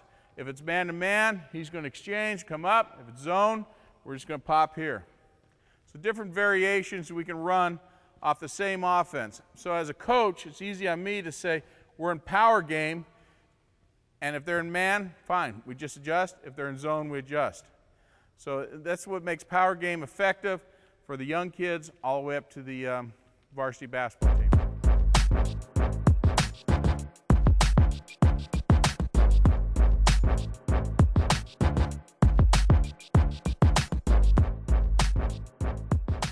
Well, we're here with one of the all-time greats in NBA history, Kareem Abdul-Jabbar.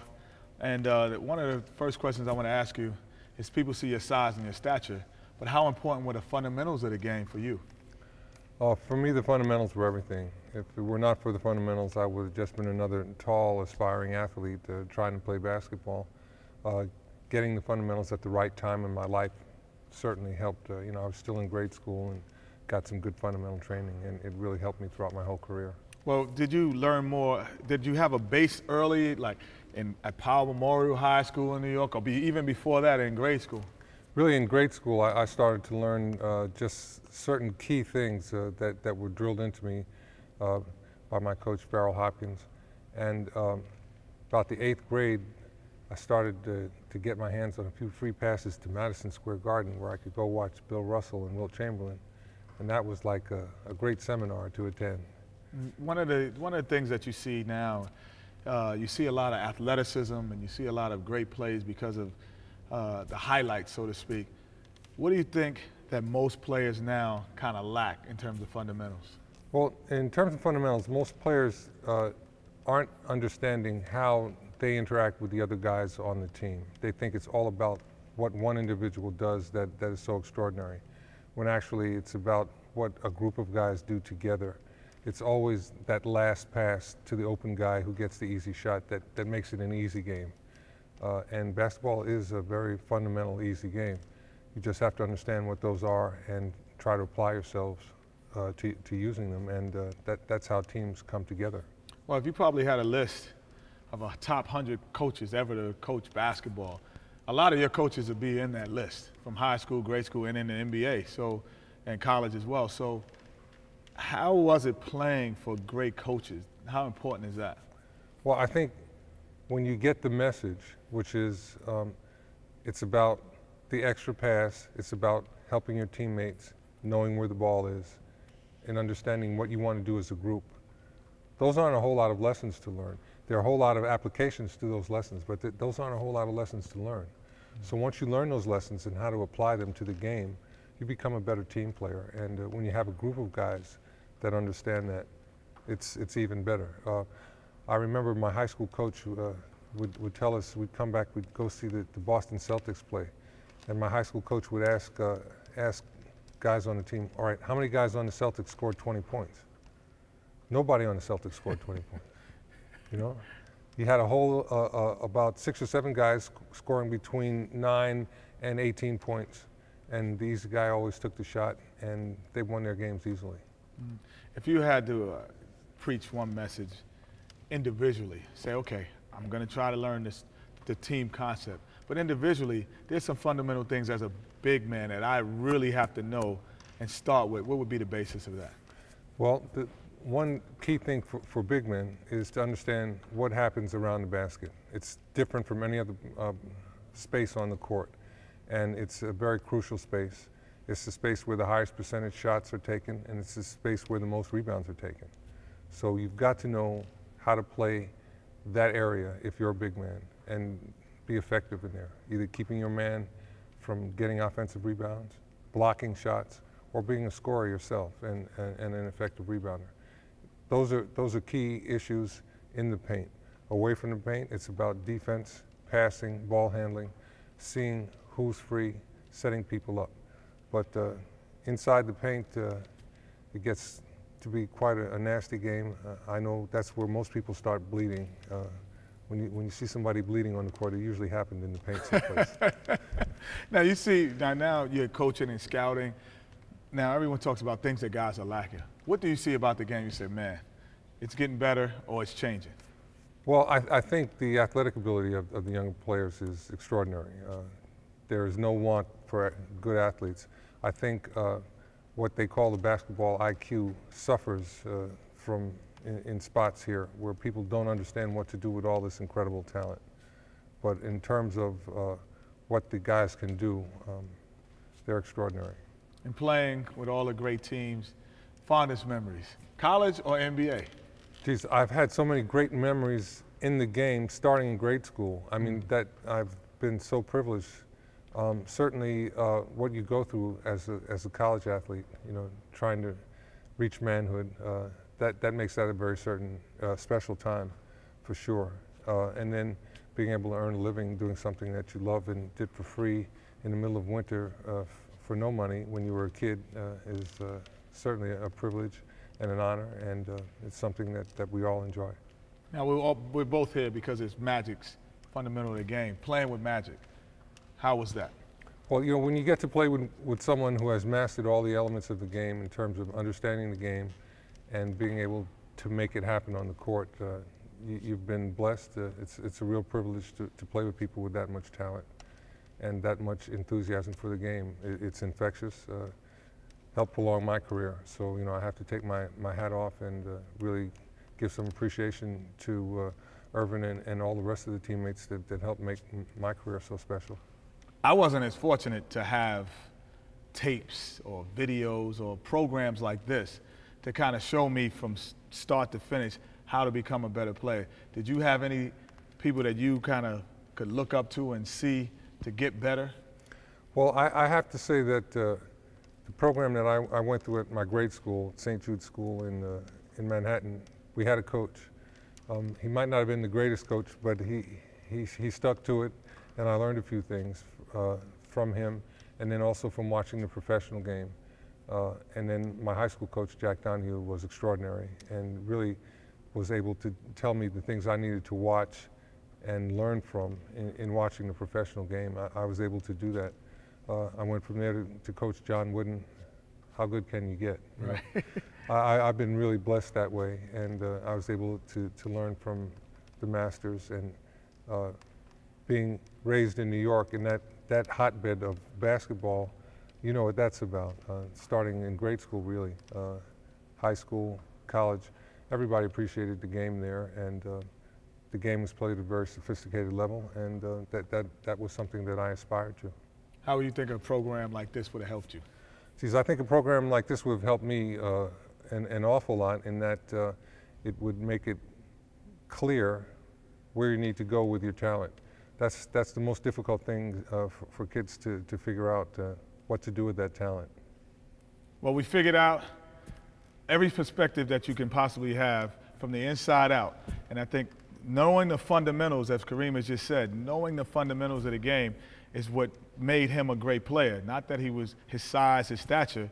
He could have just been another player if he didn't have the fundamentals of the game. And that's why a program like this is important.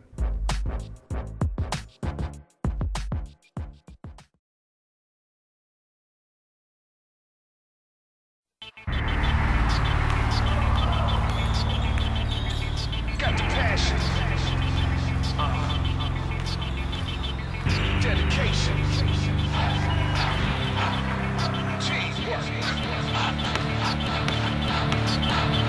Fundamentals.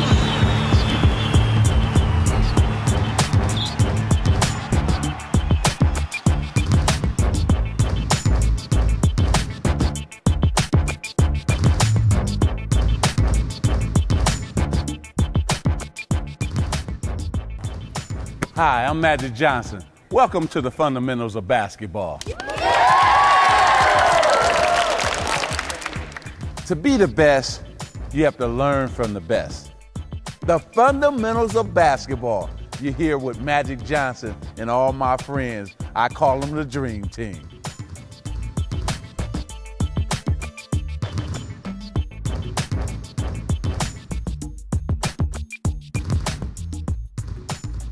One of the most important things about basketball is getting your balance. So now we're going to go over defense. Yes, sir.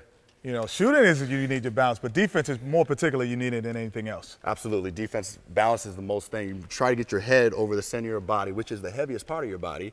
If your head gets too far forward, obviously you're going to be too far forward. You might fall forward and fall on your face. Get too far back on your heels. Obviously you can get crossed up, break your ankles. You know how anything about that. I never broke some ankles. You broke some ankles. No. Yeah. I've gotten broken as well. Right. But one of the things that, you know, since we have the team out, you know, because one, you need quickness, you need preparation, and you need balance. Correct. So first, when I blow the whistle, guys, we're just going to get in our defensive stance. So the first thing we do is get in our stance. Okay, here we go. Okay. Oh, hold. Coach, that was pretty good. I like the way they say defense. But see, on offense and defense, sometimes you're on offense, and all of a sudden you're on defense, so you have to go quickly. Right. So when the whistle blows, they got to get there quickly. Absolutely. Because we don't want the people at home thinking that they can take their time. So we're not going to take our time. So, okay, when I blow the whistle, that means everybody. You're going to get down.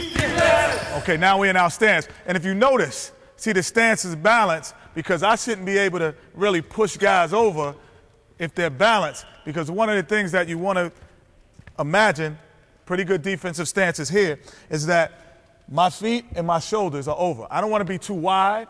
I don't want to be too tight. I want to have them shoulders length apart. It's almost like I got an imaginary short stick right between my legs. And I'm right here, and I'm balanced. Now, another way to practice your balance, what's your first name again? Danny. Danny. Let's say me and Danny, stand up. Me and Danny about to have a fight.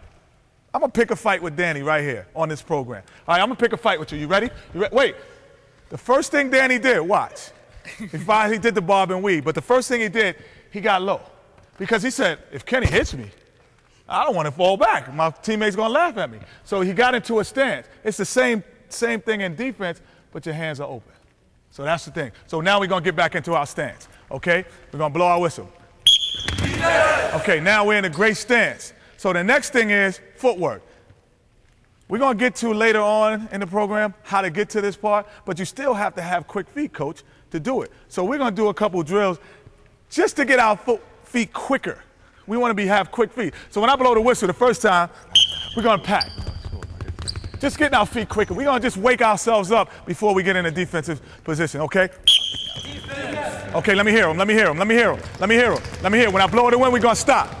Good. Next time, we're going to pat. Now sometimes you got to move in defense. So we're just going to turn and get back.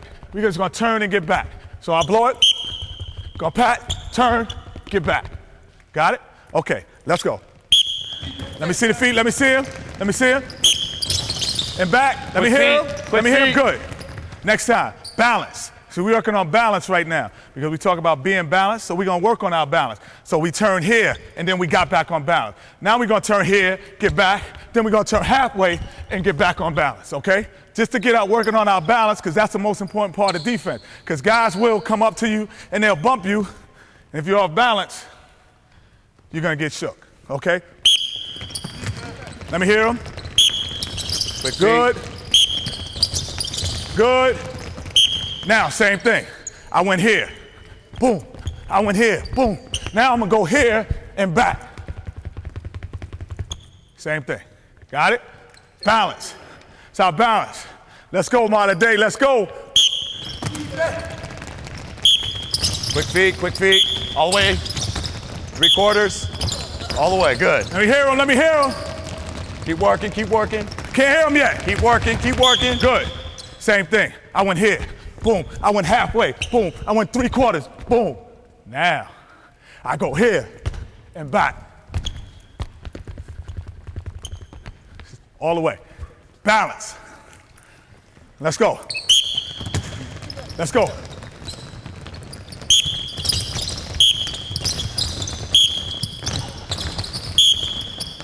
All the way around. Turn right around. Let me hear him. Move feet. Good. Now we got our balance. Now we got to know how to move with our balance. Before we get to coach, because I'm bringing Coach Jason out, before we get to one-on-one defense, we got to know how to move. So the one thing we're going to do now is practice our movement. Okay, let's get one line here, behind here, one line. And we're just going to follow the line up because we need to practice our movement. Because sometimes in basketball, you got to chase somebody. So I'm chasing a guy, and I'm going to run up. So now I get here, I catch him, I slide across. Now the slide is very important, Coach. Yes, it is very important. The slide is very important. So why don't you go over the slide? Okay, most important thing about a slide is make sure your feet do not become get too close, more than 6 inches apart. Okay, we already got the heel-toe relationship, which Coach Smith talked about earlier. Next thing you do, when you move your feet, you don't want to bring your feet too close together. Okay, if you do, you'll stand up, come out of your stance, and then the offensive player will go by you. Okay, that's very important. So now, Coach said, I don't want my feet too close. I don't want to cross my feet. Look at me in slow motion. Am I on balance? Never. Okay, I don't want to hop. Because in the air, can I change direction if the offensive player changes direction? No. So I want my back foot to stay on grounded.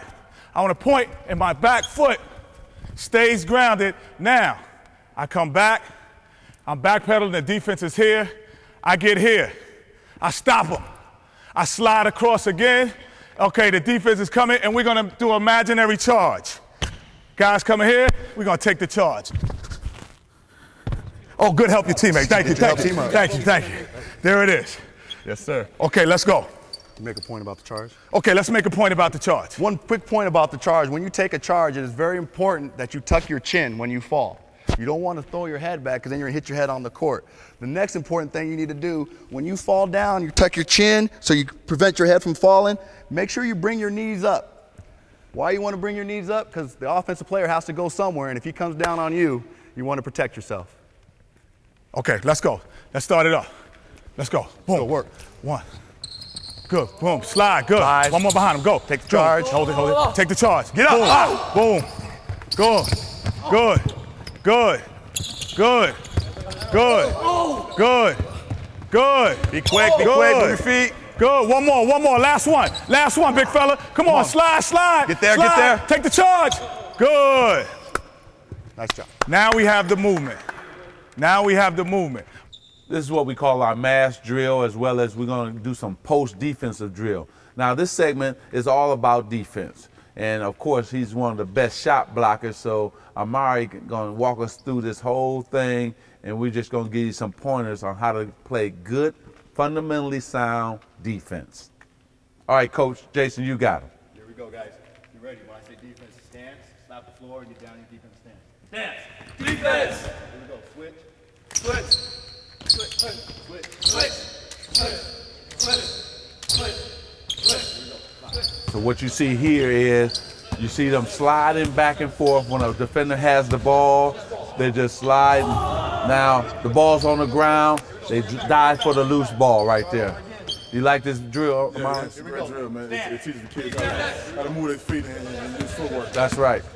Loose ball. Get up, get up, get up, get up. That part right there is one of the most important. Yes. It's more of a hustle type thing. That's when the right. ball's on the floor, you hustle and get it. That's right. That helps teams out a lot. Exactly. Loose balls are always the key. Defensive rebound and loose balls in a game will always beat you. Now you see that big step, what we call that, the big step slide.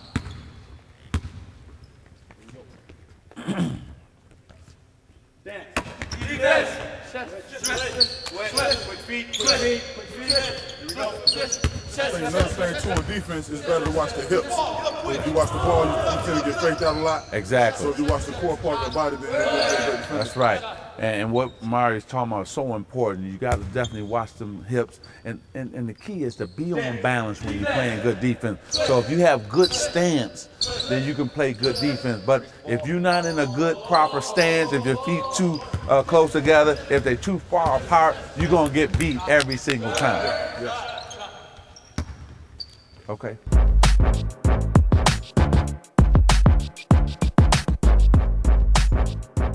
Now we're going to go into our one-on-one defense and how to stop somebody when they get the basketball or deny them from getting the basketball. But Coach is going to go into the structure and the balance of good defensive attacking. Yes, we're going to show you some defensive slides right now. One of the most important things about when you're doing defensive slides is make sure you don't open up the game. A lot of people tend to get to a point to where they have the guy, if I'm guarding Coach Smith right here, I have him squared up. If he makes a move, say a jab step or something, I got to be careful that I don't open up too much and allow him to give him free reign to the basket. So right now we're going to work on that real slowly, okay? Working on footwork. These guys are going to take 2 or 3 slides to the left, and they're going to work on their drop step, making sure they don't open up too much, and then 2 or 3 slides to the right, and on them down the court. Here we go, guys.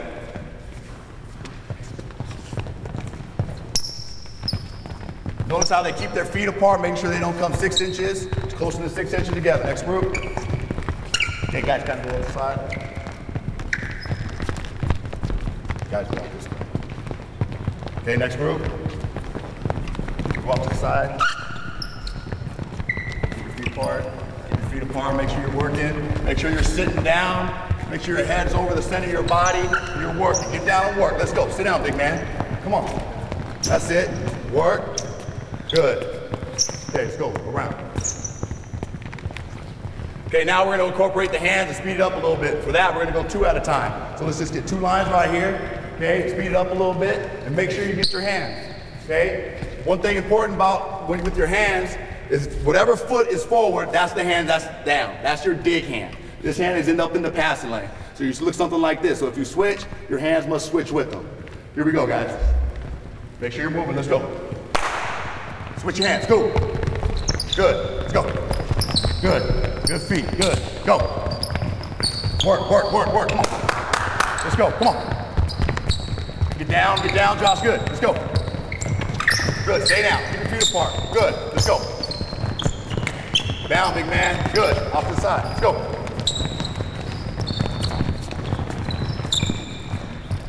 Very good. One of the good things about being a great defender is once guys get the ball, sometimes it's too late. So you have to learn how to stop people from getting the basketball, the only way to stop them. So the first thing I want to do is I want to get good defensive position. So I have my foot one in the passing lane, and coach is going to be the offensive player now. And I have one foot in the passing lane, and I have my hand in the passing lane deterring a pass. My thumb is down in the passing lane. This hand, my free hand, no, I'm not pulling him. No, I'm not pushing him. But it is resting.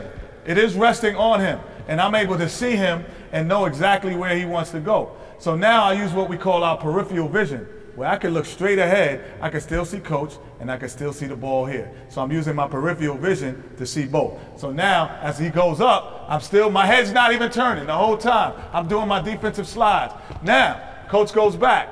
I can still see it. I can still see both as I'm backpedaling. All of a sudden, coach wants to go through. Uh-oh, I can't see both. Now, I have to open up so I can see. Now, some people will say, well, if you open up, you can't see him. But he's behind the basket. Nobody can score. Michael Jordan, Magic Johnson can score from behind the basket. So now it's all right if I don't see him. I can feel him. And now, once I get back here, I do what I can. I step on this box, and I close back up, and I use my peripheral vision again. And now my thumb is down, and it's resting on him. So now we can do the drill where we just slide up, open up, slide across. I'll go, you go behind me, Rip, because I'm an old man now, Rip, so I don't know if I can get enough on it. So I'm gonna go up, slide, I get here, I open up, I slide across, I close, and I get hit. Ready? Do it again. You need a defender. Yeah, you need a defender. You need an offender, right? Yeah, I'm going up, the ball's here, I go here, slide, open up, boom, good, close up on me, good, perfect. I can't get it. I can't score if I don't have it. Very good points, Coach. One thing that I will say that a lot of kids tend to do, and you talked about pulling and grabbing jerseys, that inside hand, what I tell our kids is make it a fist. So you put the fist right here, so maybe you don't have the intention to grab like some kids tend to do these days. So we close our fist and put it on their chest right there and on the rest. Okay, no question about it. Now, Coach, we can get in some live action. Oh, absolutely. You ready to go? I need a one-on-one. You go one-on-one. We get an offense and a defense, and we talk about denying the ball. Okay. Right now, we're going to have Kyle Brown be the denial and have Mike Garrity be the offensive player. So Kyle's just going to do the same thing that Mr. Hamilton just did, okay? Except he's going to hopefully get some sweat going, like me. Here we go. I'll be the offensive. I'm going to be out here, and I'm going to be the passer. If he's open, I'm giving him the ball. If he's not, I can't get it to him. Because generally, in a game, I'm the point guard. I've been a point guard all my life. Rip Hamilton's a great shooter. I'm not going to wait for Rip for 7 seconds to get open. If Rip's not really open in 4 seconds, 3 seconds, I have to turn and go the other way to the other side of the floor. So if he plays defense for 4 seconds, that's all you have to do, play defense for 4 seconds. If you can't play defense for 4 seconds, you should be out there anyway. That's all you have to do is 4 seconds of defense, and we'll go the other way. Okay, let's go. See the ball and man. Good. 1, 2, 3, 4. Oh, I got to go the other way. Got to go the other way. That's great defense. I got to go the other way. Okay. Let's get 2 more out here, Coach. 2 more. Another important thing about defense is talking. As you heard, Kyle was talking during that whole segment. Here we go, Blake. Let's go. Blake's on D. Let's go. Okay, see the ball in man.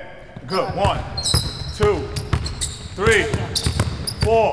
Oh, I got to go the other way. I'm going to go ahead and take this shot.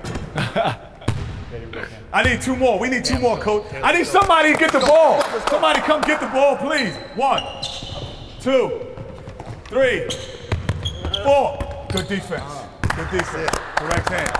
All right. Last one. Last one. Let's keep going. Let's go. 1, 2. Oh.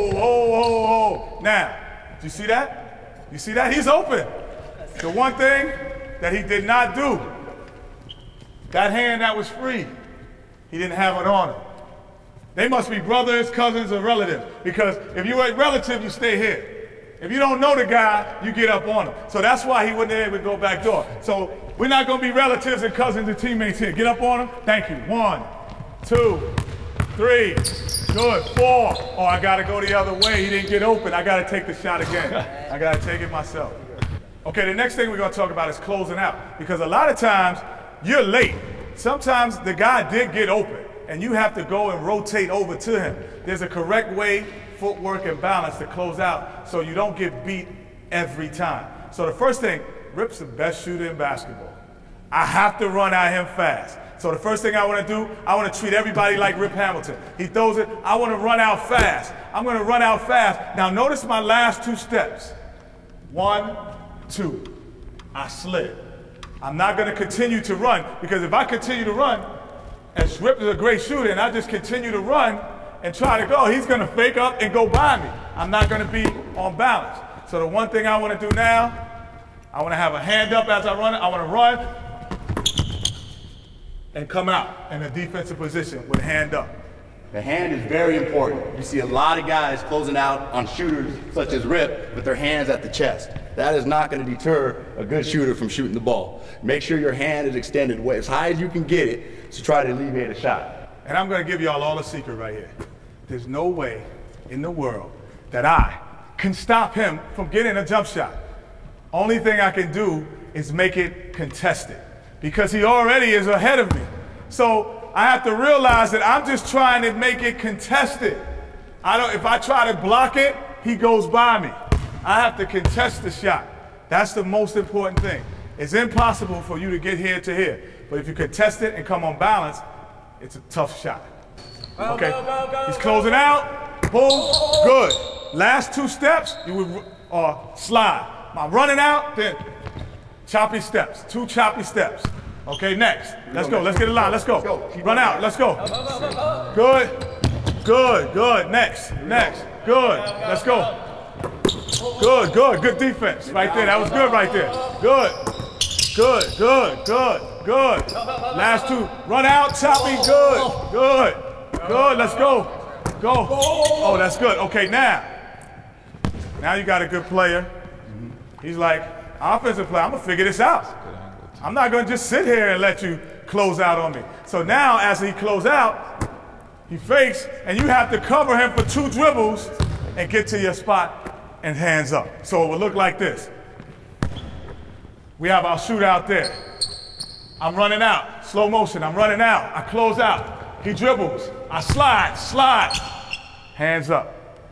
Slide, hands up. You be our shooter, every defender. Go. Up, slide, hands up. Good. Next. Let's go, let's go. Good. Oh, good defense. That's on the tape. We're going to get that in tape. Let's go next. Good. Good. Oh, offensive. Good job. Good job. Give him a hand. Give him a hand. Give him a hand. Let's go. Let's go. Good. Good. Good. Hold on. Switch. Let me be the offensive player for a second. Okay. Let's start like if I did the offensive play. So now I'll be the offensive player. Same thing. I catch. Same thing. Fake. 1, 2. Good. Next. Let's go. Let's go. Good. Good. Good job. Good job. Good. Good. Hands up. Good. Next. Good. Oh, I might shoot over the little guy. Oh, no. Good defense. Okay, let's go. One more. Last one. Last one. Good. Good. Good job. And a foul. Yeah. Great defense. It's balanced. A good understanding of what it takes coming out on balance. Coming out on balance. Getting your man under control, your body, cutting off the baseline. Perfect defense, coach. Perfect defense. Best thing. And balance is the most important thing when it comes to defense. Like I said, the head is the heaviest part of your body, and especially in a closeout, you must swing those arms to help get your head to go back over your body. So make sure your body's centered. Very important in a closeout.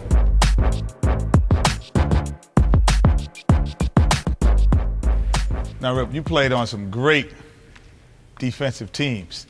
Great championship defensive team. Now, how important was help side defense and being able to help your teammates? Oh, man, it was very important because you just got to be on the chain. You know, everybody got to have each other's back, you know, and I think that's one thing we was committed to all year. You know, we figured that our defense would lead to easy baskets, and, you know, we always on the same page, and that's very important. Well, we're going to get Coach Jason to come out with a couple of the modern-day guys and show us about how to be on that chain, how to be together, and how to help. Because nobody, I'm going to tell you now, no one can guard a great offensive player by themselves. No one else. So you have to have help. Absolutely. What we're going to do now, we're just going to show you a drill. The guys are going to get a lead, a forward lead, make a pass, and the weak side guys are going to get the help side, and this is going to pass it back and forth, and we're going to show you how they get from being guarding the ball and getting to the help side position. Okay, right now, Kenny, or I can pass the ball right here. I'll be the point guard. Coach Smith's going to be the point guard. These guys are getting denial position. We're denying the ball and the pass back out. Okay, so the coach is going to slap the ball. You guys get your forward lead. Here we go. Let's go ahead, pop out. Gets the lead. Okay, gets the help side. Good. Boom. Gets the help. Boom. Okay, good. Hold it. One of the most important things about defense is, one of the most important things I should say, is moving when the ball isn't moving in the air. And these guys did a good job of moving while the ball is in the air, positioning themselves, ball you man, according to where their defender, where the offensive player is and the ball is. And that's very important. Well, the most important thing I saw is, and Rip, you can attest to this, talk. Yeah. Absolutely. And if you listen, if you're a good defensive team or a good defensive player, you're going to talk because you're going to tell people where they are and where they're not. So that was the first thing I saw was great. And the second thing that I really saw that I want you have to pay attention to is the fact that when you are help side, when you got to help somebody out, you cannot be too far over because your man will be able to cut. You can't be too close because you won't be able to get. You have to be on what we call one pass away and be able to straddle the line and straddle the basket where you could be on both and be able to help, and at the same time, if the ball comes to your man, be close enough to recover. Correct. And that was what they did well. Correct. Very good. Okay, next thing we're going to do, we're going to move on to 3-on-3 on the ball side. So now what we're going to do, we're going to add the point guard. Come up to the top here. We got the guys, got a guy on the block, and the guy's going to pop out to the wing. Ball's up top. This drill is very simple, and it goes with any offense or any defense. Again, the main things is vision, moving when the ball is in the air, and talking. Three things that are very important when you play defense. The three basic principles, I would say. So right now, we got to have good ball pressure right here. So Blake's going to be up here talking. Man, one pass away, we're in denial. He must also be in a position to help if this offensive player decides to try to take the ball here. Kyle must be able to get here to stop this and to recover back to the pass. Okay, but for right now, Jake is going to make the pass to the wing. On this pass, we're going to get this back screen. So Taylor must open up as Danny comes up and sets his back pick. Okay, talking. Okay, Blake is going to jump to the ball, get to the side of this ball. Okay, got the help. Here comes Jake down the block. Taylor helps him through, gets out on the pass back up. Kyle's going to jump to the ball. Jose's going to go down and set a down pick. Kyle's making sure Blake gets through. You notice on every pass, these guys are jumping to the ball. We call it being a man removed. What does that allow? That allows your defensive player to get through a screen so you're not going down and set a double pick. Rip, you might want to talk about double picks. He's when you guys played in the championship this year, you ran Kobe off a lot of double picks because his men were staying too close together. So if I'm guarding the man coming off, right? Right. Okay, it all depends. You know, if you know it's a double screen coming, you know, you want to deny right here, and once he takes off, you want to get on his left shoulder and chase him all around. Like Kenny said, if he uses the screen good enough, I'm dead. Right. But my whole thing is I got to get help from the big guy. Correct. Because I'm going to force him one way and make sure he goes all the way around the screen, so the big man's going to have to help out. Then the opposite big man got to help the other big man. Absolutely. So you're all on the chain. Absolutely. Help the helper. That's what Coach Rip just said. I apologize, Coach, Coach. Yeah, you're going to be a coach one day. You're going to be a coach one day. Let's start from the beginning. Absolutely. Let's start from the beginning. Let's get everybody in their natural spots. Get back in your beginning. So first thing to kind of understand, because I threw some terms out, so we don't want anybody at home to kind of not figure out what we're talking about. He passes. Stop. We say jump to the ball. The ball is where? Here. He's going to jump on this side because now he is closer to the ball. So he's jumped to the ball. That won't allow him to be picked because now when he goes through, he's able to get through because if he comes this side, the big guy's going to be here, help you out a little bit. He's going to go through. So he jumped to the ball. Now what's our next step? Now he's going to what? Jump to the ball because he's going to give him room to get through when the pick is coming. Either way now to go and play defense. So if your teammate don't help out and he doesn't jump to the ball, then we're all not in the same chain. Absolutely. And then what happens, I bump into you, you bump into me, and when they get open shots and Rip gets 30 points and wins another championship. And he'd be happy with that. Yes, sir. He would be happy with that.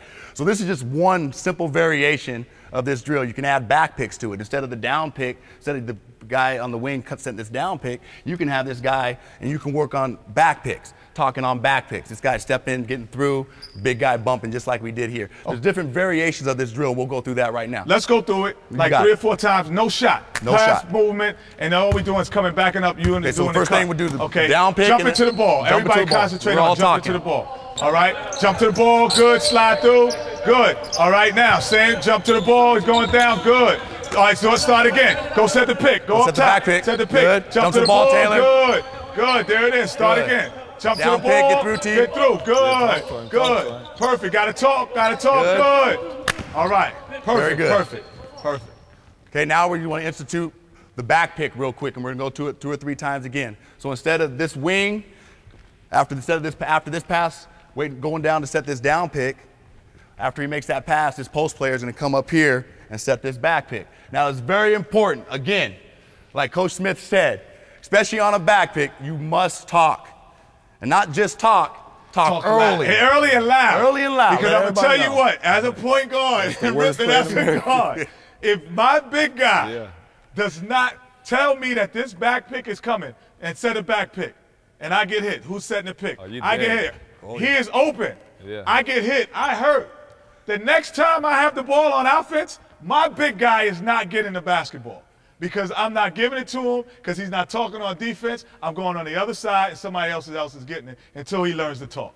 Absolutely. So why don't we go through that 2 or 3 times and get it, make sure we're talking, jumping to the pass, all the stuff that we've been working on. Here we go, guys. Set the back Jump pick to the down. ball, back pick, good slide through. Good pass. Now go set the back good pick back there. pick, Kyle, back here pick, it comes. slide through. Good. Good. Set the back pick. Good. Perfect. There it is. Perfect. Good Set the back hands. pick, Way to Danny. jump to the ball. Good. Good. He's through. One more time. One more time. Got it. Good. Very good. Good job.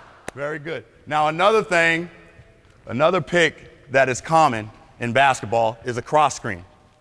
And you probably know that being down here with the big guys downtown all the time. So we got a guy on the block right here. Put another guy on the weak side block. Be Kyle. Okay? This side. You guys come over here, and then the coach will be right here. Okay? So how this drill starts is very easy. Okay? On this pass right here to the wing, the guy on the strong side block is going away to set this pick. Okay? He's coming across, trying to get this pass right here. You're looking inside. If you have it, you throw it. If not, you throw it back to the coach. On the pass back out, you go set the down pick. Okay? During this whole time, we were talking and communicating with your teammates. Okay? We get to right here, and the coach makes this pass. Okay? And that is the rotation of it. Now, I'm going to show you how to defend this cross screen real quick. Okay? If I'm playing the defender, I'm Jake right here, and I'm guarding Jake. Right now, we've worked on, with the two-on-two, we worked on getting to help side. So right now, I'm in a help side position, and I'm talking. I can help on this lob pass if the player's full fronting. I'm right here to help on this lob pass over here, okay? And I'm also here. You got a lot of things to do in help side. There's just about 8 different things.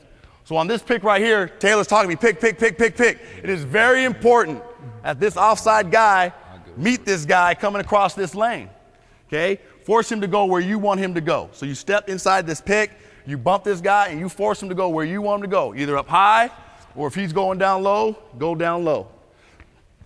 Come back, please. If you stand here and allow this screen to get you here and you go tight like that, you are in trouble. You must step into the pick, get a little contact inside this paint, and ride the guy out. Coach, let's just use our heads. Okay. Without even because let's just use our head, because that was perfect. But let's say I'm guarding him, and he's setting a screen. The first thing I'm going to say to myself, what's the most dangerous thing that he could do? Because he's normally going to be a big guy. If he comes here and gets the ball, what's that? To me, that's a dunk. In the NBA, in college, in some most high schools, that's a dunk. Absolutely. So that's what I'm going to be the most scared of, a dunk. If he goes high, I say, well, that's a jump shot. I might can live with that. So my whole key is I'm going to beat him low. If I beat him low, I'm fine. If he goes high, I can still chase him around and get through and be a little bit late. But I could never be late on a layup. Correct. Again, basketball is all about positioning yourself, preventive defense. It's always moving while the ball's in the air, position yourself to react to where the ball is going to be. That's what basketball, to me, on defense is. So we're going to go through the same drill again. I'm going to be the coach up top. Well, Rip, why don't you be the passer up here? Gotcha. Okay? Get you involved and watch. We're going to talk. All you're going to do is just pass it to the wing there and pass it back to you. That's it. Okay, here we go. Get through there, good. Down pick, good. Cross screen, Jose. Get open, get open, get Good, open. get over, good. Down pick. Good. Talk it up, talk it up. Last one. Okay, good, keep talking. Good. Get through. Good. Don't hold him, Danny. Okay, good, good, good, very good. Okay, freeze it. Because the big guy does it great. He's doing a good job of it. Ball goes over here. We don't know that he's going across. He knows it. We don't know that he's going across. So I have to be preventive medicine. Yes, sir. I have to deny here. And what I'm going to do, if I'm a good player, I'm going to swim through and make sure that he doesn't get there, that it deters this path. Now he does go. Our big guy did a great job. He waited for a second, made sure he was through. He's through. Okay, now I get back to my man. But I can't play defense knowing that he's going through. Preventive medicine. So now we can go 4-on-4 because everything is still relative. 3-on-3, 2-on-2, 1-on-1. The principles are the same, but now the mechanics different because there's more people on the court. Absolutely. You just got to, it's the same thing. You're just moving while the ball's in the air, positioning yourself, maintaining ball-you-man relationships. That's what we're trying to do defensively. Okay. Let's get it going. Right now, all we're going to do, we're going to do stationary defense. So we got a guy on the wing, shell drill, absolutely. Yeah. Okay? So these guys are going to be talking and moving while the ball's in the air. We're going to start off, usually we start off with the defense with the ball, and the reason why I do that, because I like the guy on the ball, defender, to be up in this guy, to be able to touch the ball and to put pressure. The more pressure you can put on a passer, the tougher it is to make passes, obviously. You're just trying to get a deflection. So this guy's going to be right here. He's going to start with the ball. First pass, we're just going positioning. So we're going to pass it all the way around the perimeter and just get guys in the right position. Okay, make sure we're talking. Here we go.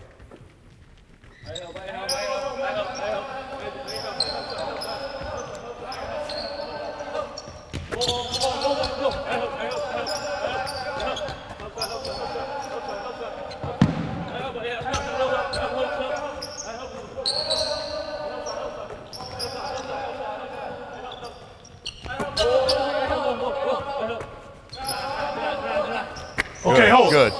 Coach, let's start from the beginning, too. Okay. Because let's start in relation to show where everybody is. Okay, he's on the ball. So if I'm on the ball, I'm here. Correct. he's what we call one pass away. Yes. So he is in a denial position. Over here, he's not one pass away. He's 2 passes away. So he doesn't have to be as close to his man. He should have at least 1 foot perfect in the lane. He should be able to touch the lane in 1 foot. Because if he tries to throw that long pass, he could still. He can. You can still too. Old man like me can still get do there. it too. I can still get there. So what he does, he's 1 foot in the lane. So he's 2 passes. Over on that side, he's 1 pass away, and he's denying in the same position. So now, throw it to him. Now he becomes 1 pass away. He puts it in the air. He becomes 2 passes away, and he's 1 pass away. So it's important to know where you are. Am I 1 pass away or I'm 2 passes away? Because if I'm 2 passes away and I'm next to my man, I'm wrong. I have to be 1 foot in the lane. You're never 3 passes away. You're out the game. You're on the bench if you're 3 passes away. Let's go. All right, let's go. Okay, here we go. Same thing, stationary. Get to where you're supposed to be.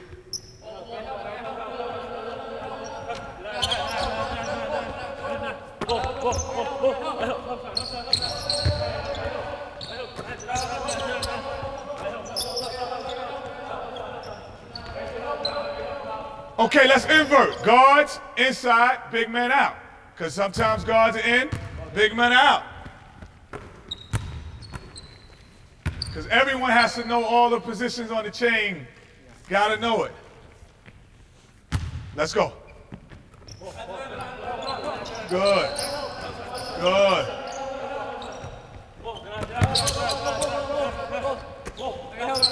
Good. Good. Good.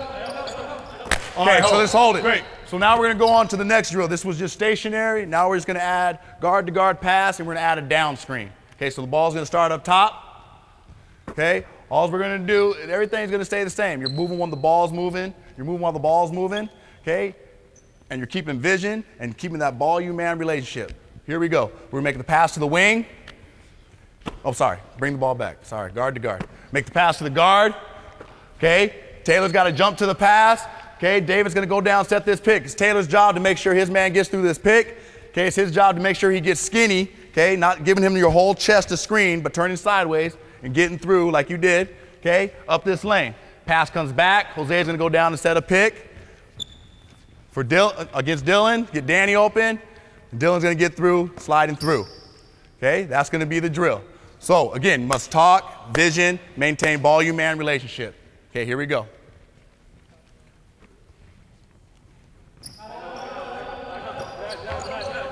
Jump to the pass, Dylan. Jump to the pass, Dylan. Jump to the pass. Good. Jump to the pass, Dylan. Okay, make sure you're jumping, talk, see both, see both. Good screen. Get through. Good. Gotta get off more, Taylor. Gotta get off more. Get off, Dylan. Good. Good. See both. Pressure. Come on, Dylan. Okay, very good. Very good. Very good. Very good. Yes, sir. That's all great. Moving, passing. But I know guys like Rip, they put it on the floor. Oh, yeah. We got Once something they for you. get it, sometimes they put it on the floor. And to me, the most dangerous thing on the basketball floor is the ball. Correct. So now, could you show us when guys drive in, how do we help Yes, sir. and recover? Sure. We can help from the top, and we got different ways to help from the. Our philosophy at where we coach at Modern Day High School, we try to keep everything to one side of the floor. So once the ball is passed to a wing, it is this guy's job on this wing to force him to the baseline. Okay. Besides the ball being the most important thing, I believe the middle of the court, an offensive player in this area is just too damaging. He can pass, shoot, do too many things right here. So what we try to do, we try to force these guys down into our big guys, most likely. Dylan's not the big guy, but we have a big guy. So on the help side defense, we force them down this way. We try to come over, get this trap. So now we got a trap here, 2 guys. We got a guy sliding over, taking this weak side passway. You're going to be off because he just took your spot, okay? So he's coming down. He would slide down, make sure no cross-court pass in. And then Blake would slide down here in the middle, and take away this. And then he ends up guarding 2 guys on the first pass out. This is where talking becomes very important when you're kind of in a rotating motion. And I will say this, watching the series this year, Detroit Pistons were probably the best rotating team and talking team, and you guys win the championship. Yeah. And that was one of the biggest reasons why I think, because you guys rotate and move defensively. I mean, Kobe's not the easiest person to guard, and then you add Shaq. You guys had a tough job, and I thought you guys did a great job. What do you guys do that makes you so good at rotating on defense? Well, we do the same thing. Like you said, we keep. If the ball's on this side of the court, we try to funnel everything to the baseline. You know, as an offensive player, if I get to the middle of the basketball court, I got too many options. Correct. So the one thing we always had the luxury of having a Ben Wallace down there underneath the basket. So he used to tell us all the time, you know, if I'm pressing up on my man, he'll tell me, Rip, forcing baseline, and I got your back on that baseline. But if you go middle, I can't do nothing for you. So the one thing I always try to do is press up, funnel him to the baseline, and he will always get there, some way or another, him and Rashid. And that took a lot of special things away from us, like a special player like Kobe. Oh, it sure does. So let's just move the ball around now, Coach. Okay. But only driving baseline, and we're going to show how you help baseline. Just driving baseline, my 2 guards stay stationary. Okay? Ball movement, player movement, same get in your position, and then drive baseline. Come on, Dylan. Drive baseline. Dylan, you're supposed to be there. Get out. Okay, drive baseline, get there. Good, drop down, good. Close out. Good, drop all the way down. Good. Good, that's what we're looking for. That's perfect. That's what we're looking for right there. Now, Coach, yes, sir. Let's say I'm playing against Rip Hamilton. He's a good player. Hopefully I don't have to. He's a good player. No, he's a good player, No, Coach. absolutely. I cannot keep him out of the middle. So Correct. how do we show help towards the middle? Correct. If we're playing against a great player like Rip?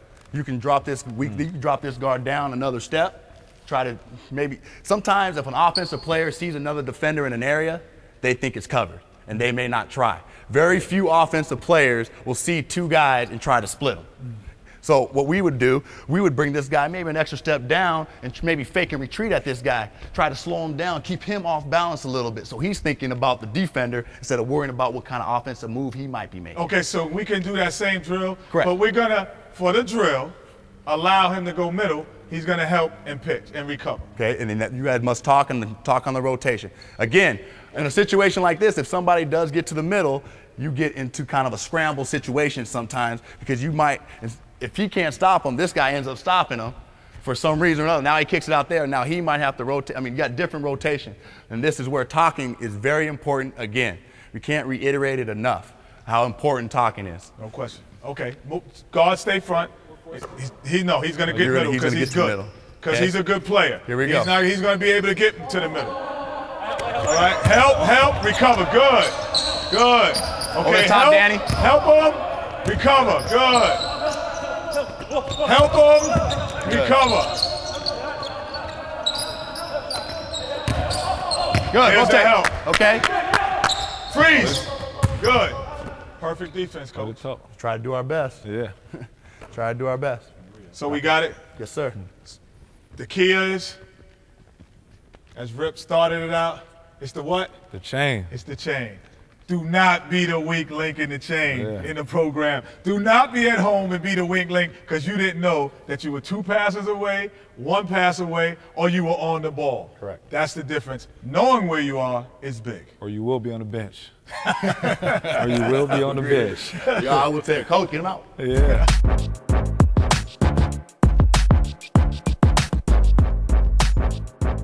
We're going to change it to some good post defense, and what better man to explain some of this than Amari.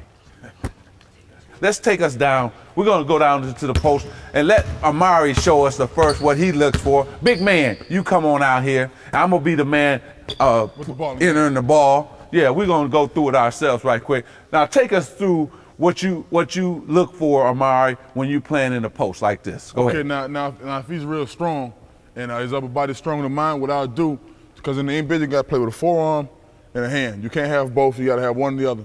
So what I'll do, if he's real strong, if he's stronger than me, I kind of measure him up. Because I don't want him to know that he's stronger than me, so when he's posted up, like post up for a sec, to get the ball to him, okay, Now what I do is, if he's trying to bang me, like let's say Shaquille O'Neal, if he's trying to bang, I back up so he won't feel me to kind of throw him off balance, and then I just reattach to him and just let him know I'm still here. So the main thing about that is getting low and having your top part of your body, your top part of your body real strong and stable. That way you won't get around you so easy. All right, talk about your base when you talk about your legs now. What's important about your base? See, the thing, you got to get lower than him. Like, you got to get lower than him. That way you can maneuver him around. He won't maneuver you around. Okay. You're the defender, so you got to make sure you defend him in the right way. If he's lower than you, then he can easily just spin around you or back you down. Okay. He got the advantage because he's stronger. So all right. The lower you are, the more stronger you are. Okay, let's go through one move right quick, and you just take away the first move. Okay. All right, here we go. Good. So what's the key there, right there? So the key is what he did. He tried to drop step. So you gotta read his move and also be low enough to get there before he does. And when he made that move on the drop step, I was here and I was already ready. Now if he wants to continue to move and he run through me, then it's offensive foul. Right. So what I did was I cut his first move off to make him go to a counter move. I like that. There it is right there. You just heard it. Always what you want to do in the post is take away that first move to make him go to his second move. Now, Amari just took us through how we play defense in the NBA as far as the post defense, and he did a wonderful job of that. Now we have to show you how to play defense in high school and college, because of course you can't put your elbow on a man in high school or college. So Coach Jason is going to take us through that. I'm going to be the point guard. Amari's going to be the post player, and he's going to teach us the defense. Here we go. Okay, in defense at the high school and college level, it is very important to try to alleviate as much contact as possible. And do not allow this guy to get too much into your body to where he's overpowering you. So you must be able to move your feet and position your feet, one foot over his top foot, straddling his leg, and another foot behind him. You take your offhand, your backhand, you put your hand in a fist. That's just in case people have a tendency to grab jerseys when they're playing defense. So you take that hand and you put it up here right in his arm, in this area right here, because he's trying to get leverage on your arm. You lead hands up in the lane, thumbs down, fingers are spread. In case the pass comes in, you can knock it down.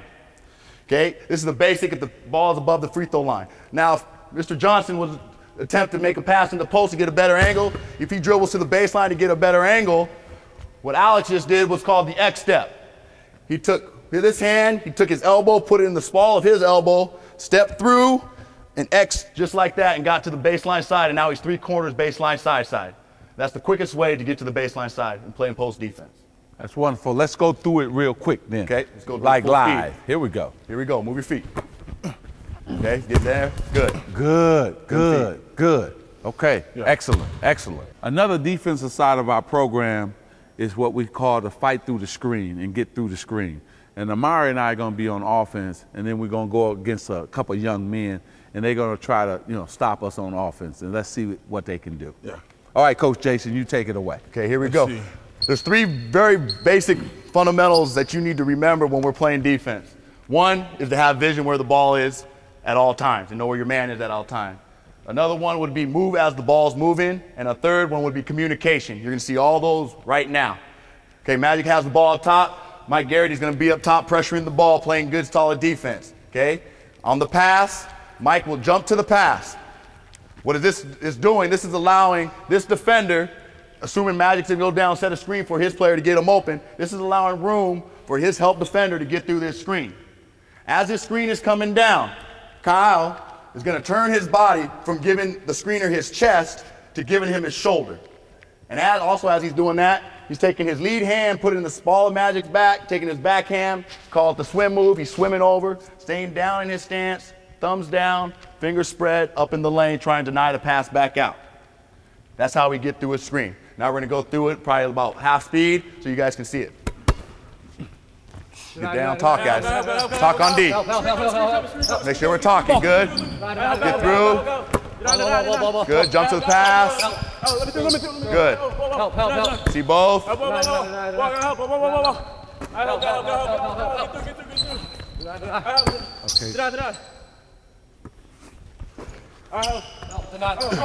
Oh.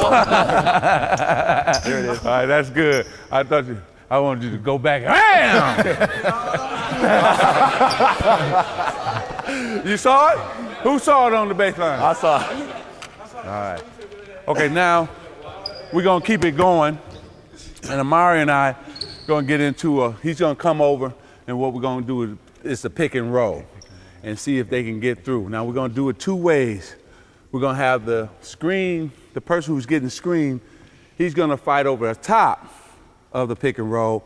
And then the next time what you're going to see is that same man go underneath the pick and roll so he can pick up his man after he's come over the screen. Okay? Okay. Here go, Coach Jason. Let's do it. Here we go. Okay, on the pick and roll, again, communication is very important on pick and roll. Okay, if you do not talk on a pick and roll, the man getting screened could get his head knocked off, literally, especially if you have a man like Amari, the specimen he is, coming over here and setting this pick. So on this pick, it is very important that whoever's guarding the man setting the pick, that he speaks. And this call would be, help left, watch pick left, Mike. And as that's going on, he is positioning himself as a help defender to show himself to try to make Magic go back towards the baseline away from this screen. And in turn, Mike needs to get up into Magic, forcing him to get further out away from the screen. And as he's getting over the screen, it's very important for him to step over this leg, sit on the defender's leg, on the offensive player's leg, get him back so he can take up this space right here and force Magic where you want him to go. Beautiful. Okay, let's go through it. Mara, you got it? Pass it. Make sure you're talking. Get over. Step, Mike. Good.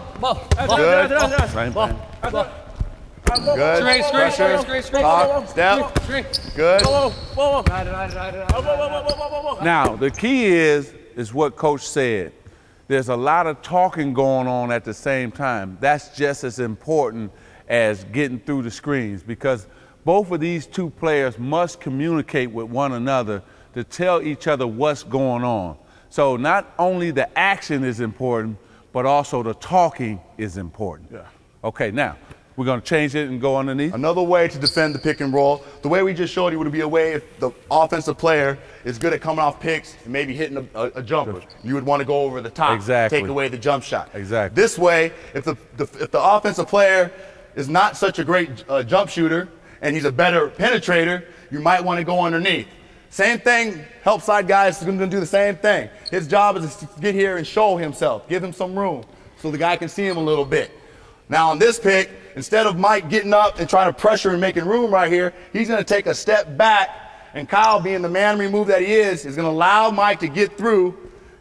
And as he's getting through, he's giving up maybe a jump shot, but he's taking away this guy's offensive threat, the penetration, and making him shoot this jump shot. So you're trying to find what works, what the strength is of the offensive player according to what we want to do defensively. Okay, we're going to show you now. All right, let's do it. Yep. Huh? Screen. Yeah, good. Get through. Give him through, Mike. Give him through, Mike. Good. See both, Kyle?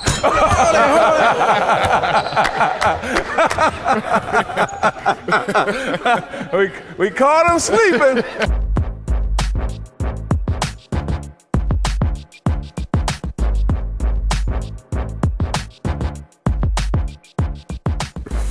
First, before we even start, how's the championship change your life? It's crazy, you know, because words can't explain, what it means to win a championship when you got guys like Karl Malone, Gary Payton, guys that have been in the league for a long time and accomplished so many things and don't have one.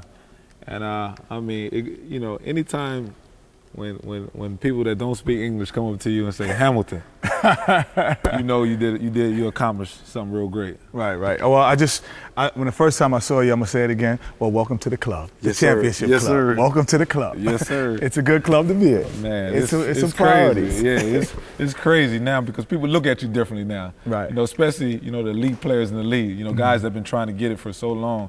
It's different, man. I'm blessed. Now you guys played on what everyone says, a team. Mm-hmm. What's the different approach for you when you play on a team that is so well balanced, and teams that when you first got in the league, when back in Washington, things it wasn't that balanced? I think the key is you got to believe in your teammates.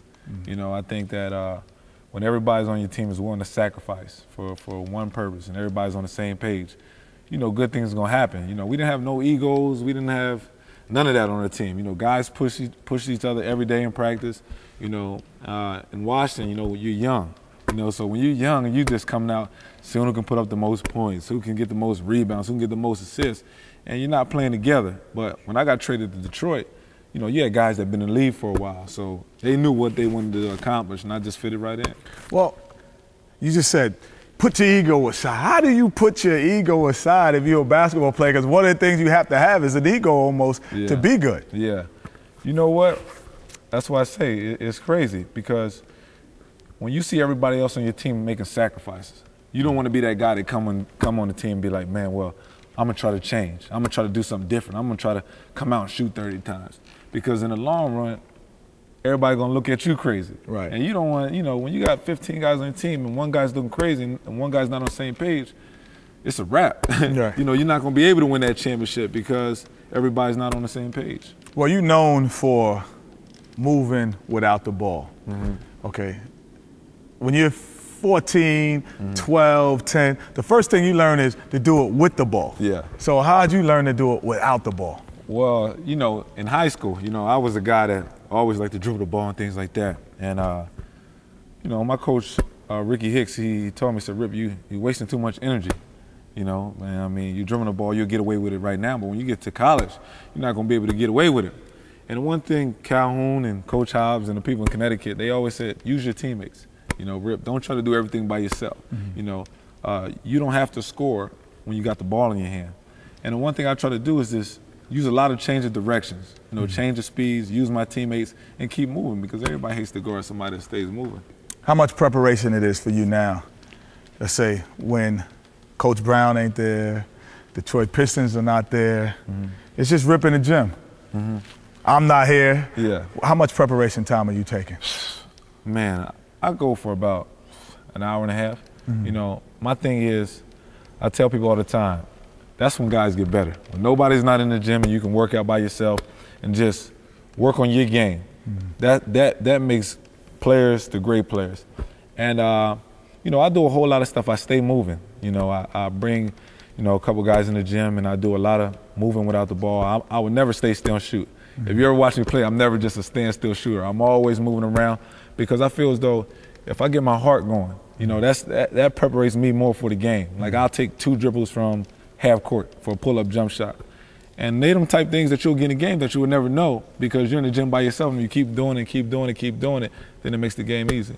If you said, well, when it's all said and done now, people are going to say Rip Hamilton's the best at, what's that thing?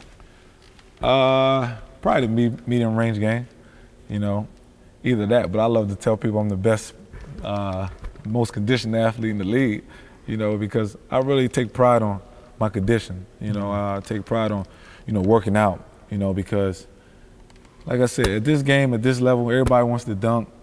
Everybody wants to take it on the legs a couple of times. I try to do stuff that people don't want to do. And that's how the game's been played. If you watch all the old school tapes, guys didn't do 360. Guys didn't take it on the legs 1,000 times. It was a lot of movement without the ball. A lot of guys was thin like me, and I take pride at that. Well, you just basically said it, because the 2 things that you have to work on that most people don't want to work on, conditioning is tough. Yeah. And the mid-range shot is tough. Those are the 2 things that they don't come naturally. Those are the things you have to work on. Oh, yeah. I'm going to tell you, one of the biggest reasons I start working on my mid-range game, because when I was in 11th grade and I was at the ABCD camp in Teaneck, and that was the first opportunity I got out of Coastal and played against other guys like Kobe, Tim Thomas, Jermaine O'Neal. Was a lot of great players there, and everybody was dunking. And I was dunking too, but I seen these guys, they was jumping much higher than me. And I said to myself, man, I gotta go back to the drawing board. I gotta find something that other people ain't doing. And then that's when I really worked on my 1 dribble pull-up, my 2 dribble pull-up, my 3 dribble pump fake pull-up. And I think that's really what got me over and got me where I'm at today. So seeing other players and what they were doing and what they couldn't do made you work on your game. Definitely. Man, you definitely got to work on your fundamentals. I think that fundamentals is one of the biggest things that's lacking in today's game. It could be anything from, squaring up to the basket. It could be working on your ball handling, always looking up. It can be anything. I think just all the fundamentals is important because you're going to get to a point of time where if it's going to college and you're playing with 4 or 5 other McDonald's All-Americans or anything like that, there's going to be a time where you're going to match up with somebody that's just as athletic as you, just as fast as you. So you're going to have something, you're going to need something to go to. And I think the fundamentals is always something to go to.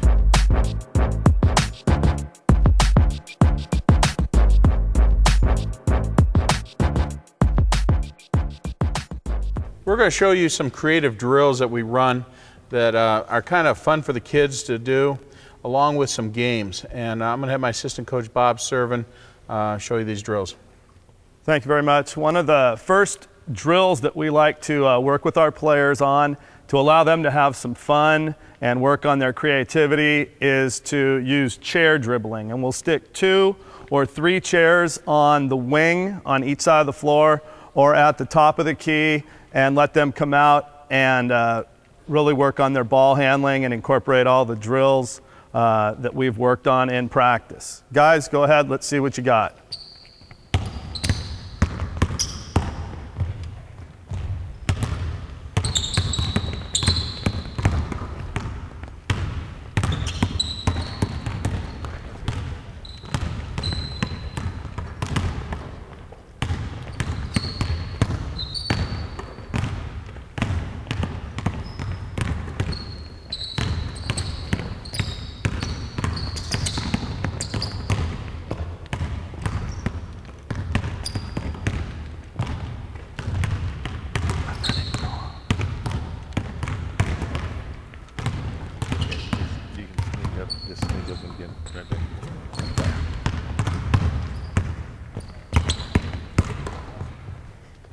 After we work with 2 chairs, we'll add a 3rd chair to allow for even more creativity. The placement of the chairs is not critical. Wherever you feel like putting the chairs, we just have decided to try these moves from the wing and from the point.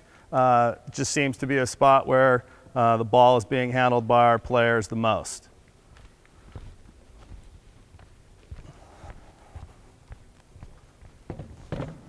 All right, let's see what you got.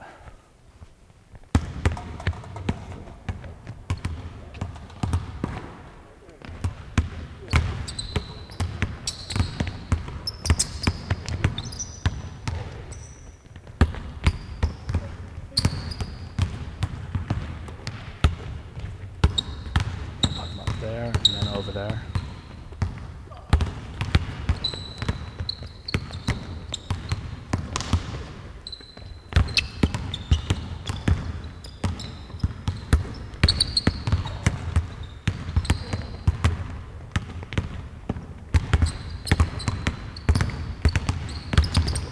Ready?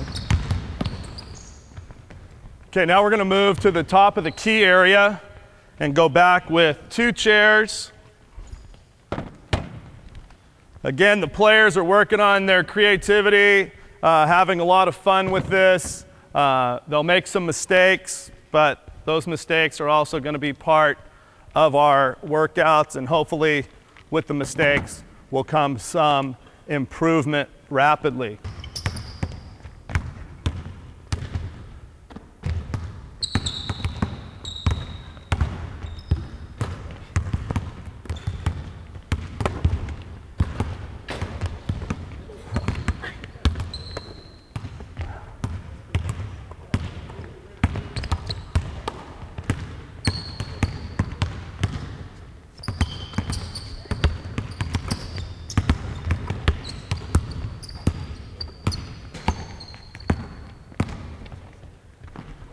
Okay, you can put the chairs, as we said earlier, anywhere you want to help to create the creativeness in all the players.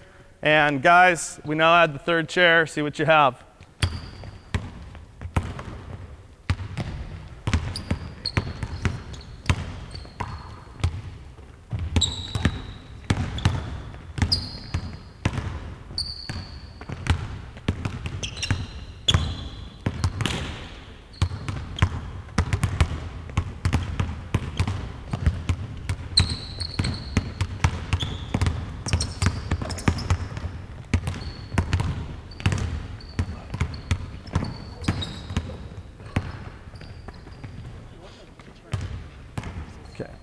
All right, now we're going to move them over to the other side of the floor so that we do work both sides of the court.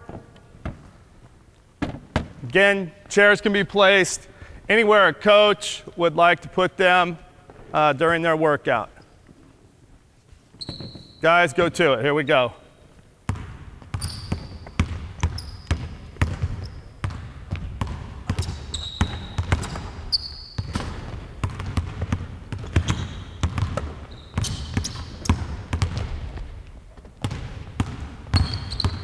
I was going to try and move the chair, but I guess they get the idea. Okay.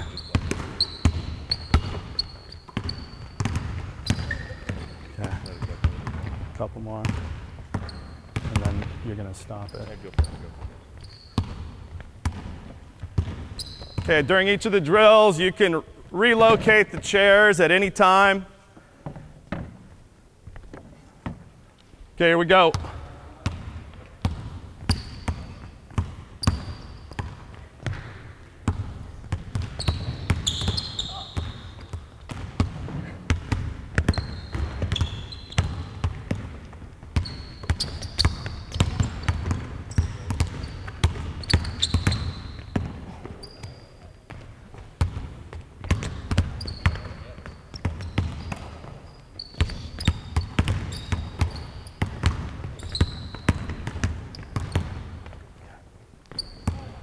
Two more.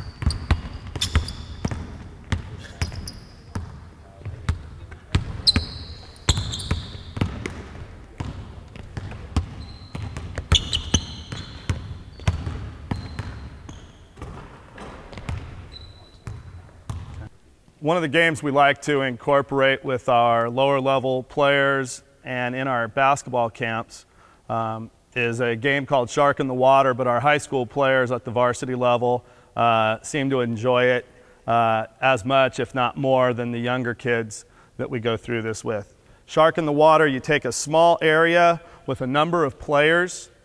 They are going to try and steal the ball from one another. When the ball goes out of the designated boundaries, that particular player is out. They're trying to knock the ball away. They can body up against people, and it helps teach them to protect the basketball when they're dribbling. Guys, ready? Go.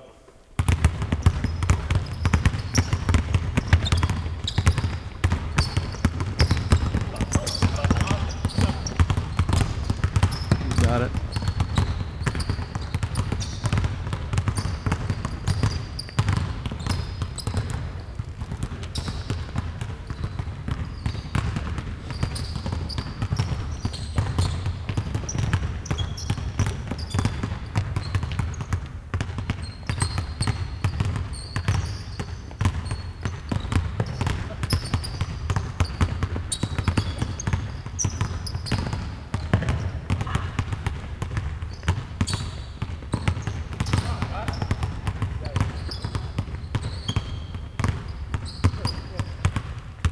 Okay, sometimes the coach will have to step in and help with the players that aren't sure if they've been knocked out or not. We've had a couple. Josh, you're out. If they pick the ball up, they don't keep dribbling the ball the entire time.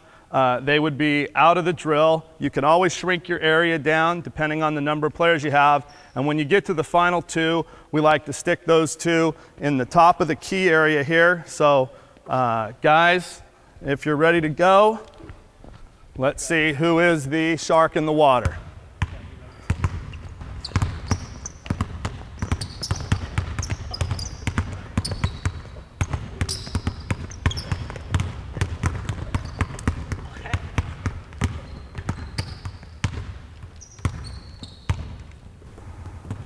Okay, a variation of Shark in the Water is an old schoolyard game of tag, but we use a basketball with each player, and the goal is for them to keep dribbling the basketball the entire time that the coach has set aside for a minute, 2 minutes. If you get tagged, you're it. There's no tag backs. Every player will stay in the drill for the amount of time, and the people that are the winners, the players that are the winners, are the ones left at the end who are not it. Guys, ready? Bog is it, go.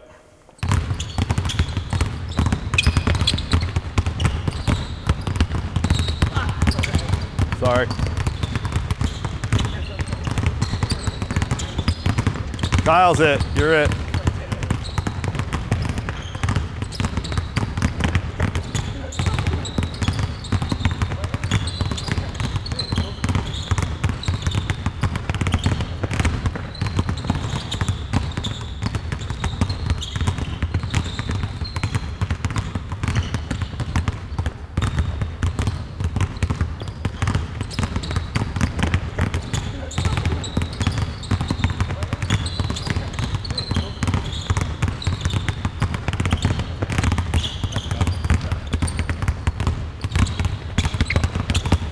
And hold the basketballs.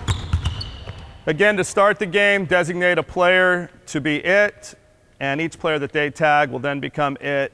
It's all inclusive. The players will stay in this game for the entire duration that you decide to use.